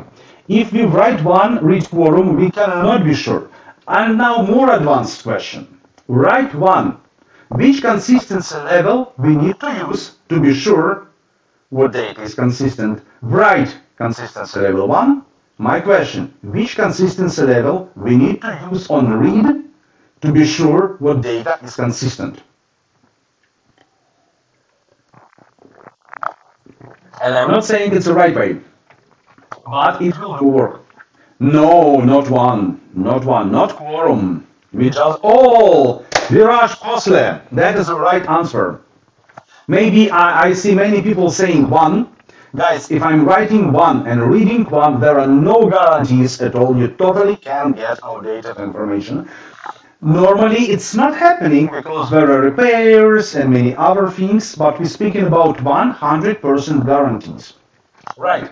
If we write consistency level 1, when to get most up-to-date information 100% always, we need to read with consistency level all. But we just discussed what consistency level all is very dangerous, because then you go to this trap of CAP theorem, and then you may get no answer at all. So our recommendation is write quorum, read quorum for most of the scenarios. There are some cases where you may need some more, some different configuration, but those are narrow edge cases and usually you don't run into them. If you handle really billions of operations, if you have strong IoT and factories, dozens, hundreds of factories across the world with hundreds of sensors on each of the factory device, dispatching its state every second, like you have huge volume of incoming operations. You can decrease consistency level on write down to any, which is kind of hopefully consistent. And just because you have so much operations, what you have to decrease your requirements. If any one of a single changes for a single second will be lost, for whatever reason, you still can survive that. But you definitely don't want to have this risk for your bank account. So Cassandra works with different data and you have freedom to set up it in a different way. But to do that, you have to learn how to do it, right? So, we will run quickly through data modeling, very quickly, because for the data modeling, it's extremely important. We have dedicated next week, I will be talking about data modeling next week, full session, 2 hours on the data modeling. Don't miss it. It's very important. But now, very quick introduction. So, cell of a row and a column. Source data must be simple. Then, row, obviously a set of cells stored together. Now you think what's not present in many other databases, partition. People with SQL experience very often forget about partitions. If you forget about partition, it will strike hard back at you and you don't want it. Misunderstanding partitions is the most common root cause of the problems with Cassandra. Never forget about partitions, because you know what? Partitions love you. They never forget about you. And finally, table. A table is a group of columns and rows storing partitions. Must be quite obvious. And we are going to the lab to create tables. Hey Rex, what do you think? Sorry, yeah, I put myself on mute. Oh, can you hear? Yeah, can you hear me now? Yeah. Yes, I'm switching to your screen. Are you ready? Yeah, I'm ready. Yeah. Okay, let's go. All right, let's go. So we were at the point where we created the database. I know we have only 15 minutes to go, but we'll try to do as much as we can. I think the whole space of NoSQL is kind of very interesting because you don't really, and I know that I'm maybe stealing a little bit of Alex's thunder here. You don't really start with the data, but you start with the use cases, right? And that's kind of what you're going to see, in the examples that are going to be seen here. Okay. Okay. So again, back to my GitHub link, right? I basically created the database, and now I'm at a point of creating the table, which is step 5. Okay. So I'm going to create the table to be able to do that.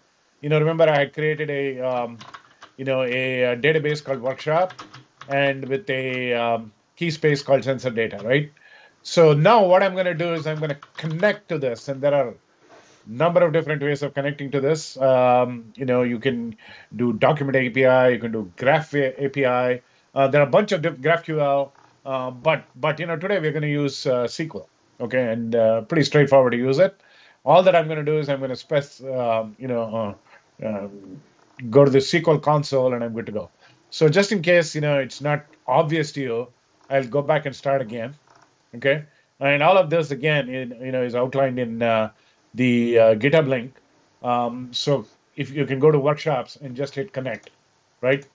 Workshops is the database that we were talking about, right? And basically you can say SQL console here, and that'll bring up the SQL console. Okay, so it knows it's connected to that, and you can start playing around with it. Okay, so you can describe the key spaces. You can do describe, or you can do just DESC, right? And actually, it even has command completion. Okay, so if you just do describe key spaces, it'll show you all the different key spaces, including some of the system key spaces and so on. Okay, and some of the key spaces that I have created, right? So kind of take a look at that, right? And then kind of keep going, right? So now what we're going to do is we're going to use this particular key space called sensor data. To be able to use that, we just say use and provide this key space name. So notice the prompt changing, right? Now you have sensor data as your key space that you're going to be manipulating with. So now we're going to create a network table. Pretty straightforward, right? It has a name, it has a description, it has a region, and your key is name, right?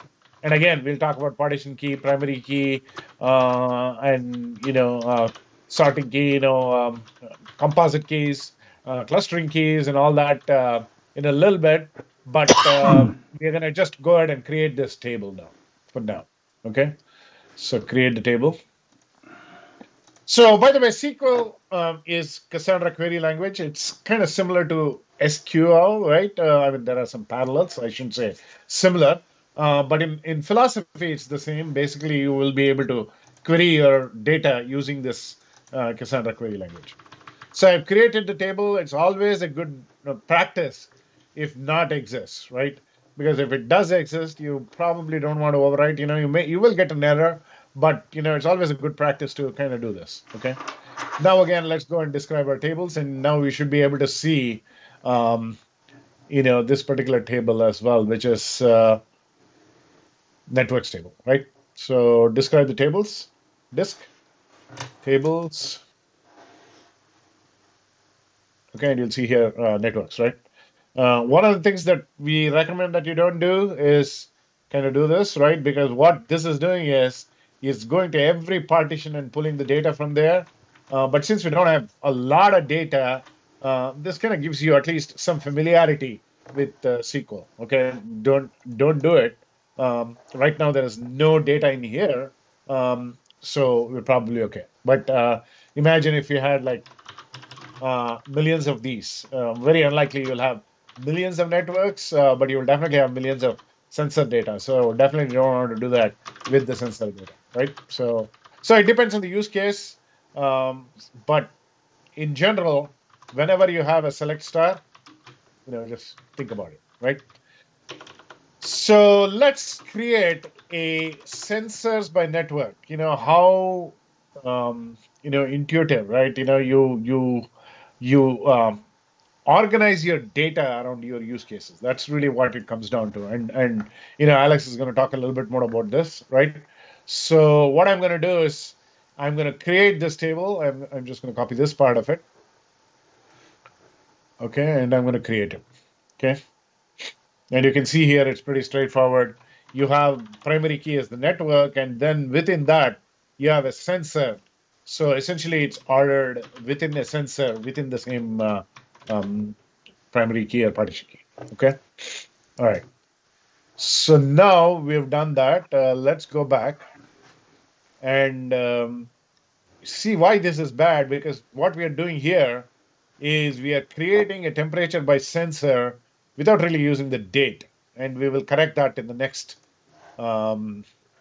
invocation, but let's do this anyway, okay? And you can see here, the clustering order is by timestamp descending. So you can have ascending, descending, and all kinds of options. I mean, those kind of options there. Okay, so I'm doing that. Okay, not a good idea to do that. So because again, we probably want to include date within it. So what we're going to do is we're just going to drop the table and we're going to create a new temperatures by sensor, which will include the date. Okay, so we're going to drop the previous table and we're going to create the table with the correct fields in there. Okay, so we're going to drop the table, and sometimes this takes a little bit of time, and you might even get a error. Just try it again. If so, as you can see here, you can see an error, but let's not worry about it right now. I'm going to go back and take a look at it in a second. So this is the temperatures by sensor table. Okay, and here what I'm doing is I'm creating the sensor, the date, and the timestamp, and then order it based on timestamp, rather than here where the primary key did not include the date, and you really should have included the date, right? So what I'll do is I'll just make sure that my bad table has been deleted, right? You'll see here. If you try it again, it'll basically come back and tell you that that's not existent, which means that it already got deleted. Okay. So now let's again go ahead and describe the tables, right? Just again, all that I'm doing is following along, right? Step by step. Describe the tables, and you'll see here I have the temperatures by sensor that I just created, sensors by network, which I created earlier, and then of course the networks table. Okay, so again, if you do a select star from, not a good idea, but just for illustration purposes, by network. Yeah, very important. Working with Cassandra, don't forget what you work with Cassandra. And doing select all from a table means full clusters common. Asking all of the servers for all their pieces of the same table. In most of the cases, if you are doing select star, it's one huge mistake, and from table without where conditions, it's a second huge mistake. So this statement is an absolute anti-pattern with Cassandra. Exactly right. So again, having said that, I'm going to do it anyway, right? Again, the idea is I'm taking a look at the key, right? You can see here, it includes the sensor, the date, and then it's ordered based on timestamp, okay? So all of this was based on how I defined the table. Okay, so that's good. I've described tables.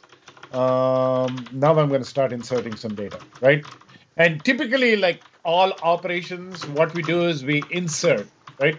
So those are referred to as CRUD operations based on, the popular REST paradigm, right? Which is create, read, update, and delete, right? And really, I mean, that's exactly what you do with data anyway, right?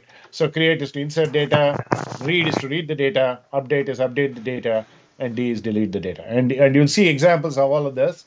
Okay, so let me show a few. I probably don't need to go into all of these, right? Because they're all kind of just few samples. Let me show some samples at least. So here you can see I inserted into networks. Okay, and just to make sure that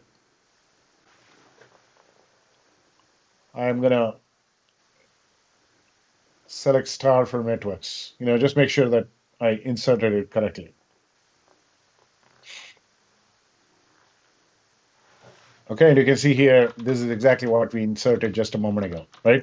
We have ForestNet, we have VolcanoNet, and they are based on forest fire detection network, volcano monitoring network, and what are the regions it's in there, right? Okay, so we have that. Keep going, right? We inserted that. We can insert, all that I do is again cut and paste it, and I'm good to go, right? Okay, so just keep following along with the steps. I insert a whole bunch of things in temperatures by sensor. all of this is done manually. I mean, you can easily imagine this being done programmatically, right? We have an IoT device, which is pumping these devices, I mean, these data and into the database either directly or maybe, like we have a streaming, software called Pulsar. So where Pulsar is listening to the sensors, and depending on which region or which network, it will automatically, you know, put it into the appropriate database, depending on, the location and so on, right? So did I insert this or did I not? Let me do it again anyway. Okay, so just follow along with that. Okay, and keep going with that. Okay, and there are some questions every now and then. Don't do the select star, but it's okay to do that. Probably what you want to do is something like this, because this is not like what Alex said. It's not a full cluster scan. This is specifically going to the forest network and looking for that, right? Yeah. So let's take a look at this particular data, right? And you can see here, there's a whole bunch of data associated with that as well. Or, something like this as well. Okay, and you can kind of play around with that. Okay, so I think that's a reasonable representation. Is there anything that we need to talk about? Because I know that we are kind of approaching the end of the workshop, right? So you can get a partition and delete at the row level and then read again. So row level delete, there is partition level delete. All of this are, enunciated in the instructions. Okay. So try these, try a combination of these, and see how it goes, and kind of play around with it, so that if you never use SQL, definitely getting more comfortable with this will definitely help you a lot. Okay. Anything else I need to stress? No, I think we are good. Anyway, they will have to do it all on their own as a part of a homework. Correct. So I think we are good to go. Okay, so let me switch back to my screen, and I'm doing that in a moment. First of all, there is a question I wanted to answer. Very, very, very important question. Let me go over. So, good and painful question. Where is it? So somebody said, come on. Echo is written. 1, 2, 3. No, it shouldn't be. Do I have echo?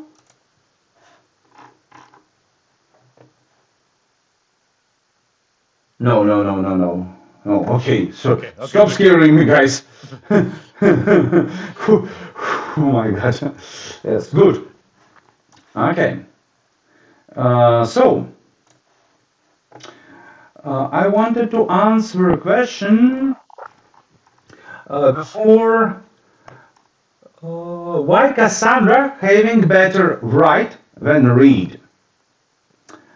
That is a good question by Hemant Joshi, and that is a common, not really misunderstanding, but misuse of Cassandra. Now take a look. Cassandra writes are very simple, very fast, and there is nothing what you can do wrong. With a simple insert, there is nothing what you can do wrong. It can be SQL malformat or something like that, typo, then it will not work at all. But if it's a correct SQL and your servers are running, you will get your data stored nearly instantaneously. Because of append only, commit log, all the things like Cassandra is very advanced and very well optimized for writes. But the statement Cassandra writes are better than Cassandra reads is totally wrong. Cassandra reads are as fast as Cassandra writes, except of one real problem. With Cassandra writes, someone writing data cannot do anything wrong. Okay, you can use longer batches. Those are not really fast in the case when you don't need longer batches, but that's a special case, right? But in the normal general, right, generic, right, you cannot do anything wrong. But with reads, you can. With reads, there are so many people misusing Cassandra, just running to use it without reading documentation, watching our videos. You are not like that. You are best of the best. You are watching us right now. But there are so many people doing it wrong. So as a result, they do just stupid bullshit, trying to use Cassandra as MySQL without joins. Cassandra is not MySQL without joins. Then they fail and they say Cassandra reads are slow. Of course, Cassandra reads will be slow if you are using allow filtering, if you are doing full tables, full cluster scan, full table scan, all things like that. The reads will be slow, but that's not because they are slow, because you are doing something wrong. If your partitions of the size of a terabyte, then scanning this partition will be slow. Is Cassandra wrong on that? No, you did with your data model done wrong. So Cassandra writes are very fast. Cassandra reads are very fast. What's wrong is people using it in the wrong way.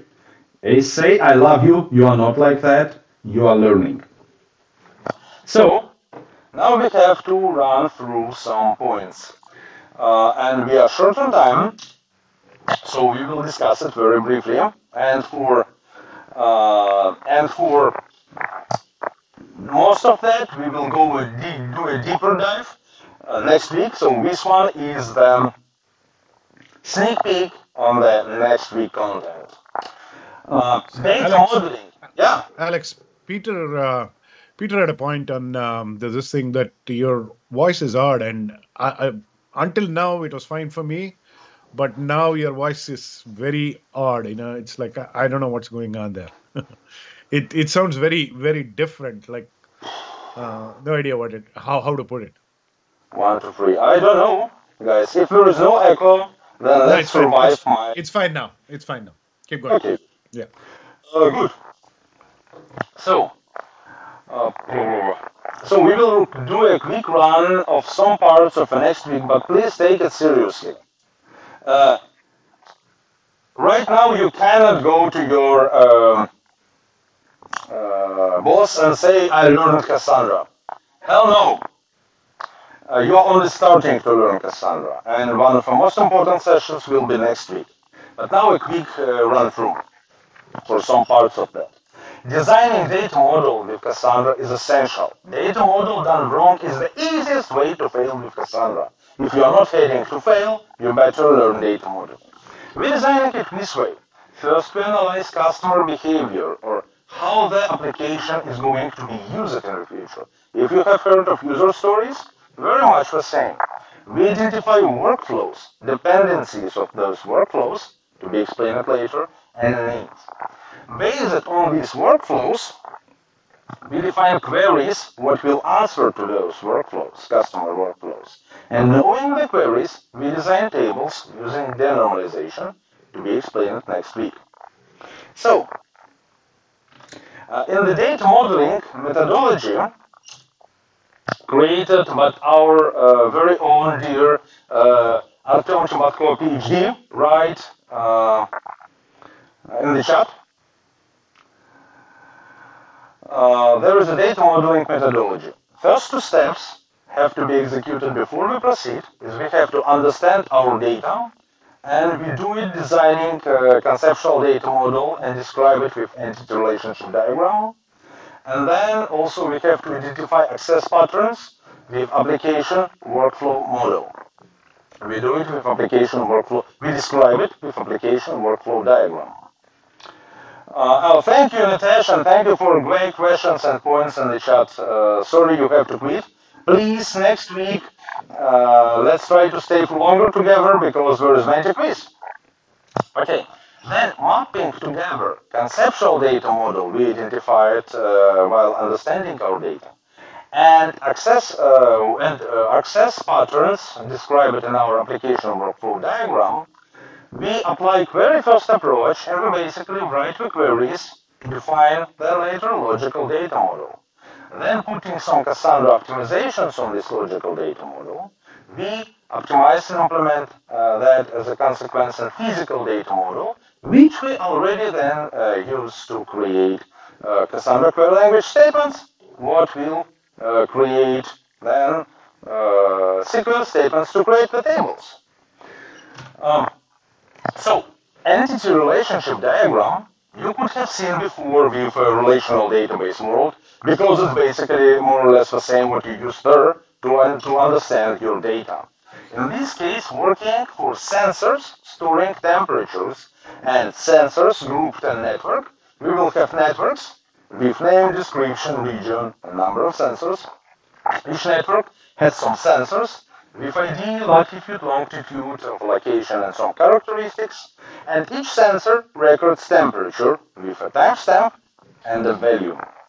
That has to be quite a simple ERD, usually they're so much bigger, right? And application workflow is easy to understand because, well, each use case has a workflow on your application.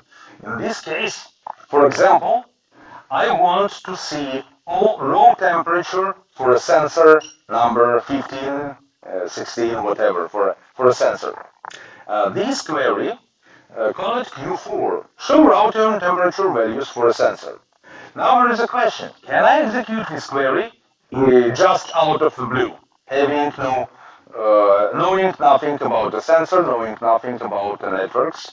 Answer is no, I cannot. To show raw temperature values for a sensor, I need to know ID of the sensor. And here comes the idea of the workflow dependency. In order to execute show raw temperature values for a sensor, I need to know sensor ID. That means what Q4 statement is not standalone. It depends on something. On what it depends? On the previous query, Q3, which is display on all sensors in a network.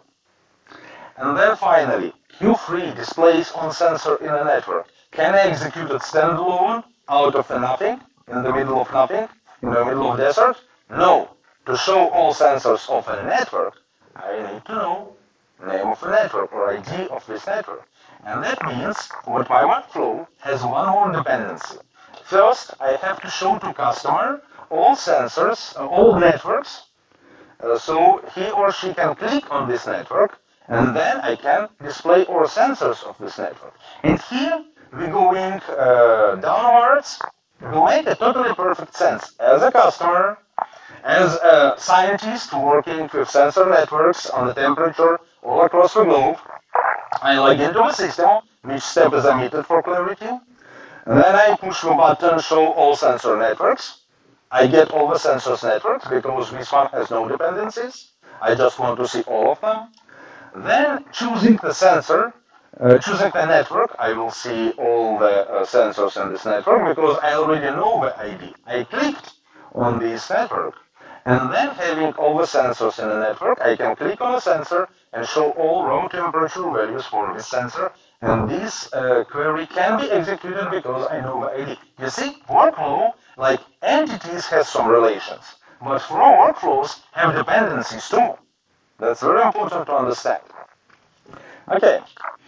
And then mapping it all together, entities to their workflows are going to access them. I see which query will be answered, which workflow step will be answered by which table. We are starting to think already about tables. And we can see what networks may be name, description, region, and sensors. Sensors by networks will be network sensor coordinates. Temperatures by sensor will be sensor, date, timestamp, and value. Very simple. And K here means partition key, and C means clustering column. We will explain it next week. And I'm skipping Q2 because it's more advanced case. We will again analyze next week. And now, optimizing it and bringing some optimizations finally, we are doing it very simple. Latitude and longitude of sensors will be just decimals. Sensor ID will be just a text, I'm fine with it. Network ID will be just text, I'm also fine with that.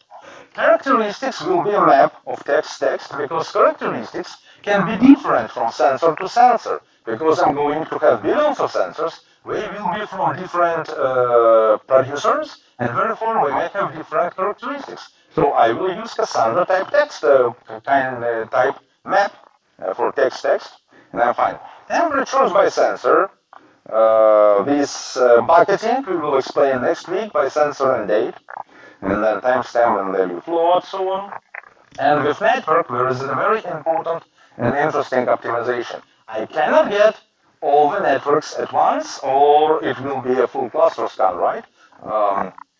If I do just select all from networks without specifying a partition key, it's totally wrong. But if I just going to get all networks, then how do I get rid of them? I'm going to ban this spammer. Remove. Okay. Good. And thank you. So, and then is a question. I'm going to get some networks. How do I get them if I don't know, if I want to get all of them? Idea is, in this case, one of the optimization techniques we will use, we create buckets of a very simple thing. As we are going to have a really limited amount of networks, maybe a couple of hundreds, I will create just bucket type text for them and name it default or name it all. And all of my networks will be in the same bucket. As long as I have limited amount of networks, 100, 1000, 2000, it's not a big deal. Partition will still be small. And I'm totally good. Yes, it will be a table of a single partition. It's totally fine. If in the future some of my approach will change and I will need to store millions of networks, then okay, I already have buckets. So I will just distribute them over those buckets and I will be good of that. So as simple as that. So you see how we went from entity relationship diagram describing entities and application workflows describing workflows, mapping them together, entities and workflows with queries, defining logical data models and physical data models with Chebyshev diagram, and we are getting our query in the end, because when you have this one, then you have query running, very simple. And lab 3 will be your homework, part of your homework. And what's next? First of all, some of you definitely deserve some prizes. Well, all of you deserve some prizes, but I see there are many dozens of people still watching us. And we cannot dispatch dozens of prizes. Our budget is limited, but some of you will get the prizes. So, what we do right now, we go to Mentimeter, and we will ask you questions. And if you answer questions fast enough, hey, Nitesh is back, right on time. Quiz starts in a minute, so that's perfect. Now, please do not answer in the YouTube chat. Answer in Menti. If you answer on YouTube, it's all great, but you won't get your prize. So jump in on Menti, it's anonymous. You don't have to put your mobile phone or email or credit card number. You just have to enter the code 8290-8577 and you are good. I see 36 people just joined us and we cannot wait. So we launch the quiz in 5, 4, 3, 2, 1. All systems ready. Here we go. Please, during the quiz, watch on your mobile phone or whatever tab you have to open the quiz, because YouTube has a little delay, and on YouTube you will see questions a little bit later, answer slower, and the faster you answer, more chances you have to win, if your answer is right. So let's start. Question number 1. Answer fast to get more points. How many master nodes does Cassandra cluster need? At least 3 per cluster, 3 per data center, enough to maintain consistency, not a single one. Cassandra is decentralized. How many master nodes does Cassandra cluster need? Make a mistake and I will be fired. Because I did my job wrong. Okay, most of you save at my job place. Not a single one. Cassandra is decentralized.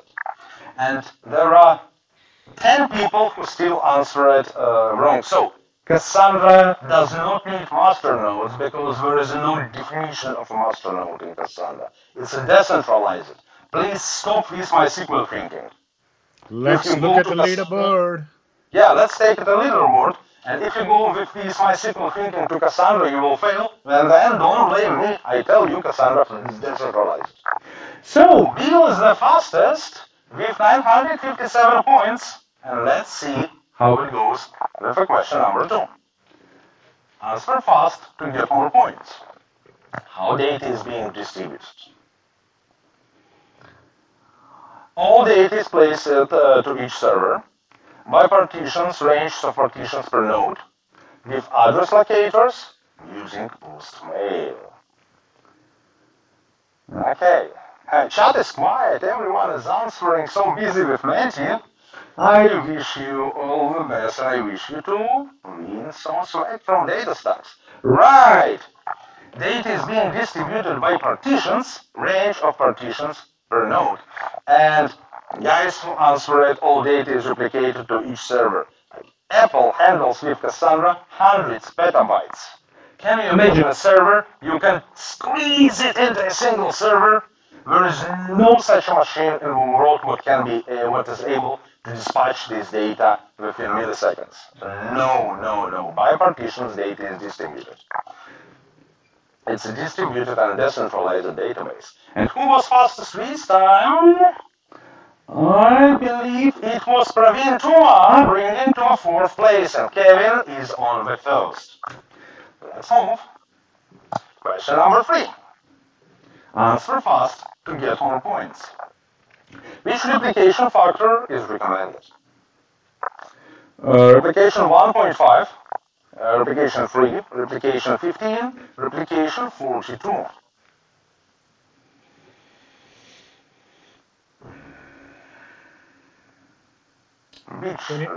Can you have a factor and have a decimal?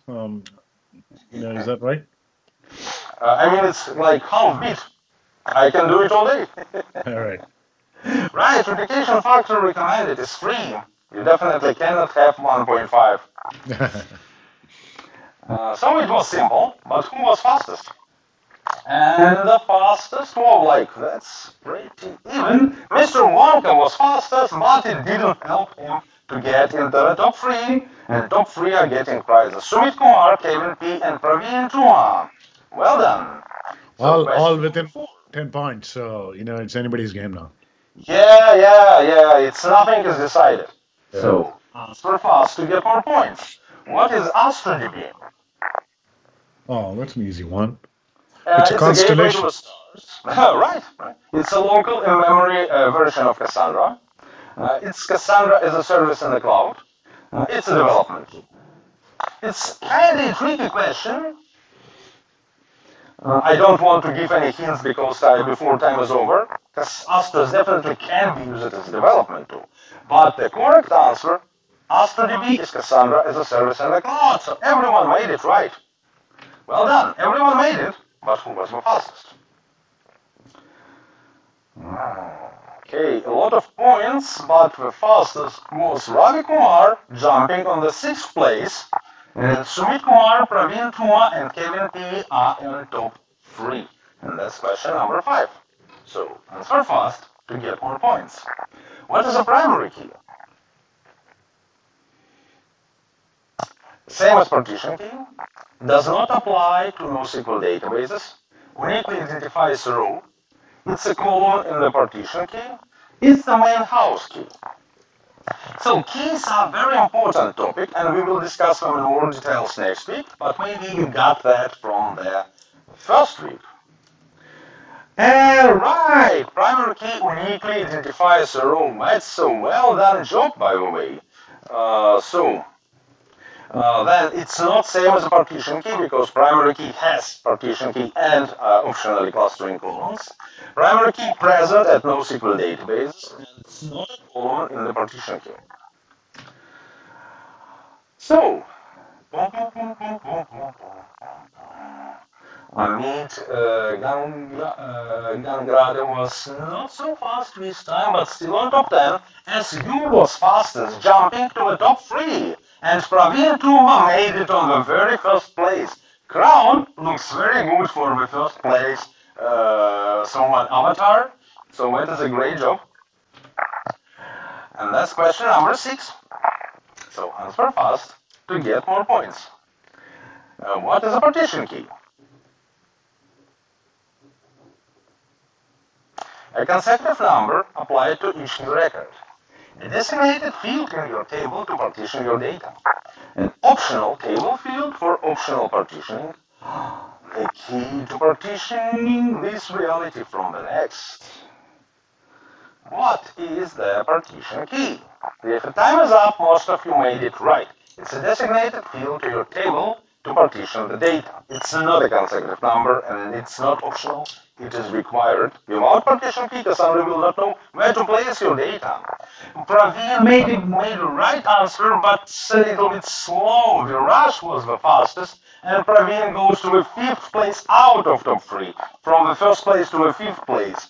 Oh, that's so sad, but game goes on. SU, Sumit Kumar, and Ravi Kumar. Are you guys brothers or brother and sister or what? Or just, it's a common last name in India, right? But anyway, let's move on. Question 7 of 8. Answer fast to get more points. Executing select query without the partition key is recommended way to retrieve data. Right way if data was inserted without a partition key. A way to full cluster scan, illegal and punishable by law.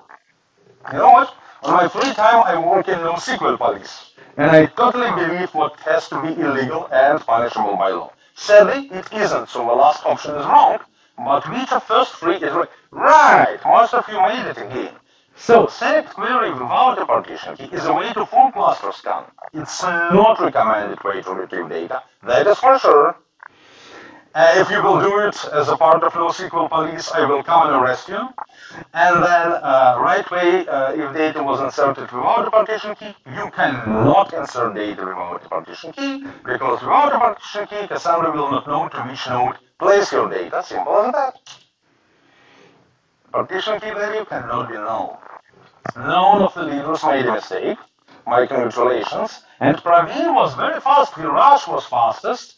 So Viraj jumps to the 1st place. Sumit Kumar and Ravi Kumar keeping the 2nd and 3rd, with SU and Praveen Tuma on the 4th and 5th accordingly. And that is the last question. So, breathe in, breathe out, warm up your fingers, and get ready. I'm launching the last question of this series, of the first workshop of our series. You know what to do. Answer fast. In the data modeling framework, we start modeling with a conceptual data model and application workflow, with a physical data model, with a logical data model, with copy-paste from Stack Overflow. You know, very often I start the development of something with copy-paste from Stack Overflow, but will you help you with the data modeling? I'm not totally sure. You better attend our courses. And the right answer is conceptual data model and application workflow. Logical data model is the next step. You will need logical data model, but the right answer is conceptual data model and application workflow. I see most of you made it, but who was the fastest? Are you nervous? Do you want to see the results? Okay, I will not torture you for too long. Let's see who was the fastest. And on top. Looks like Praveen Tuma was very fast this time. Yeah, Praveen Tuma is fastest. Jumping on the 4th place, that's not enough. Oh, Just a couple of no. That was so close. Sorry. Come again next week. Yeah. And we do congratulate Viraj with a well-deserved 1st place. Maybe 2 of the fastest answers, I believe, but very consistent result. That is great. Viraj, oh, that's Viraj Pasle. That's congrats. That's and very good questions, by the way. Yes. And very good results at the quiz. Then we congratulate Viravi Kumar and Samit Kumar with a second and third place. You are getting the prizes from DataStax. Don't quit and make a screenshot of your winning position. You will have to send it, so make screenshot of your first place, second place, third place. You will need it.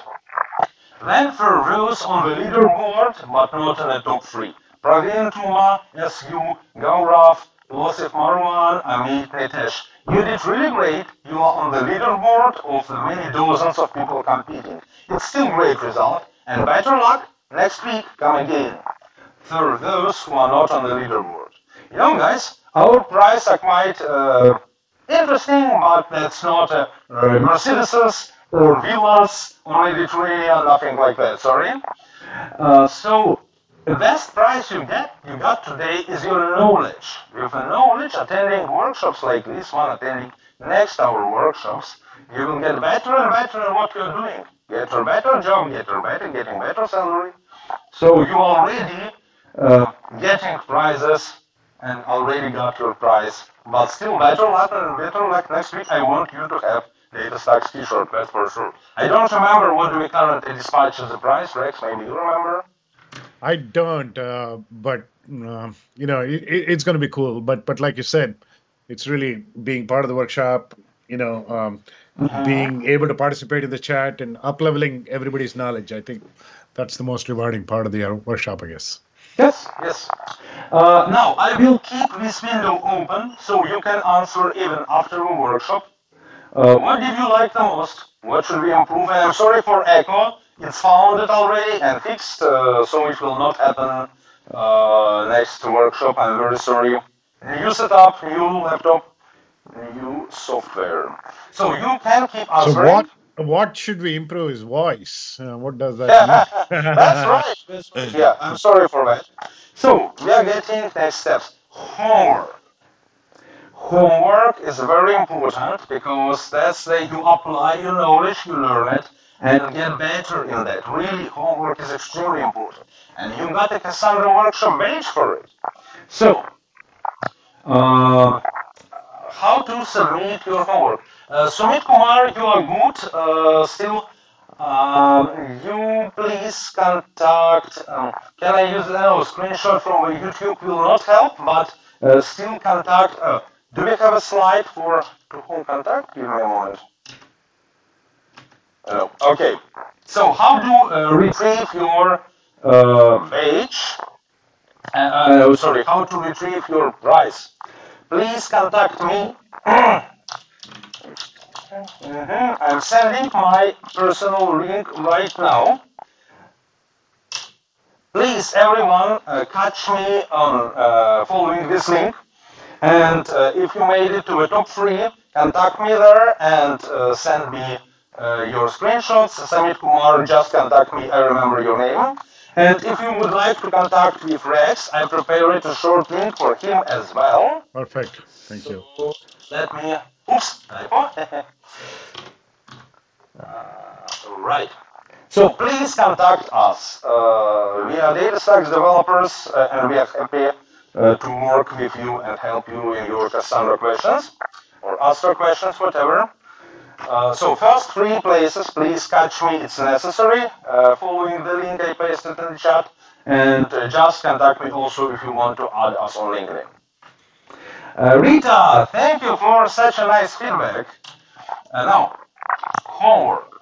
Don't forget to do the homework to get your page. Homework link is right here. It will be pasted by Nightbot in a moment. Homework. Yeah, that is the link to homework. Thank you, Nightbot. Join our Discord community. It's like getting close. It's around 20,000 people talking about Cassandra and different things, whatever IT things. So we are present there, and many other developers, beginners, experts, everyone is there. So it's very nice Discord server.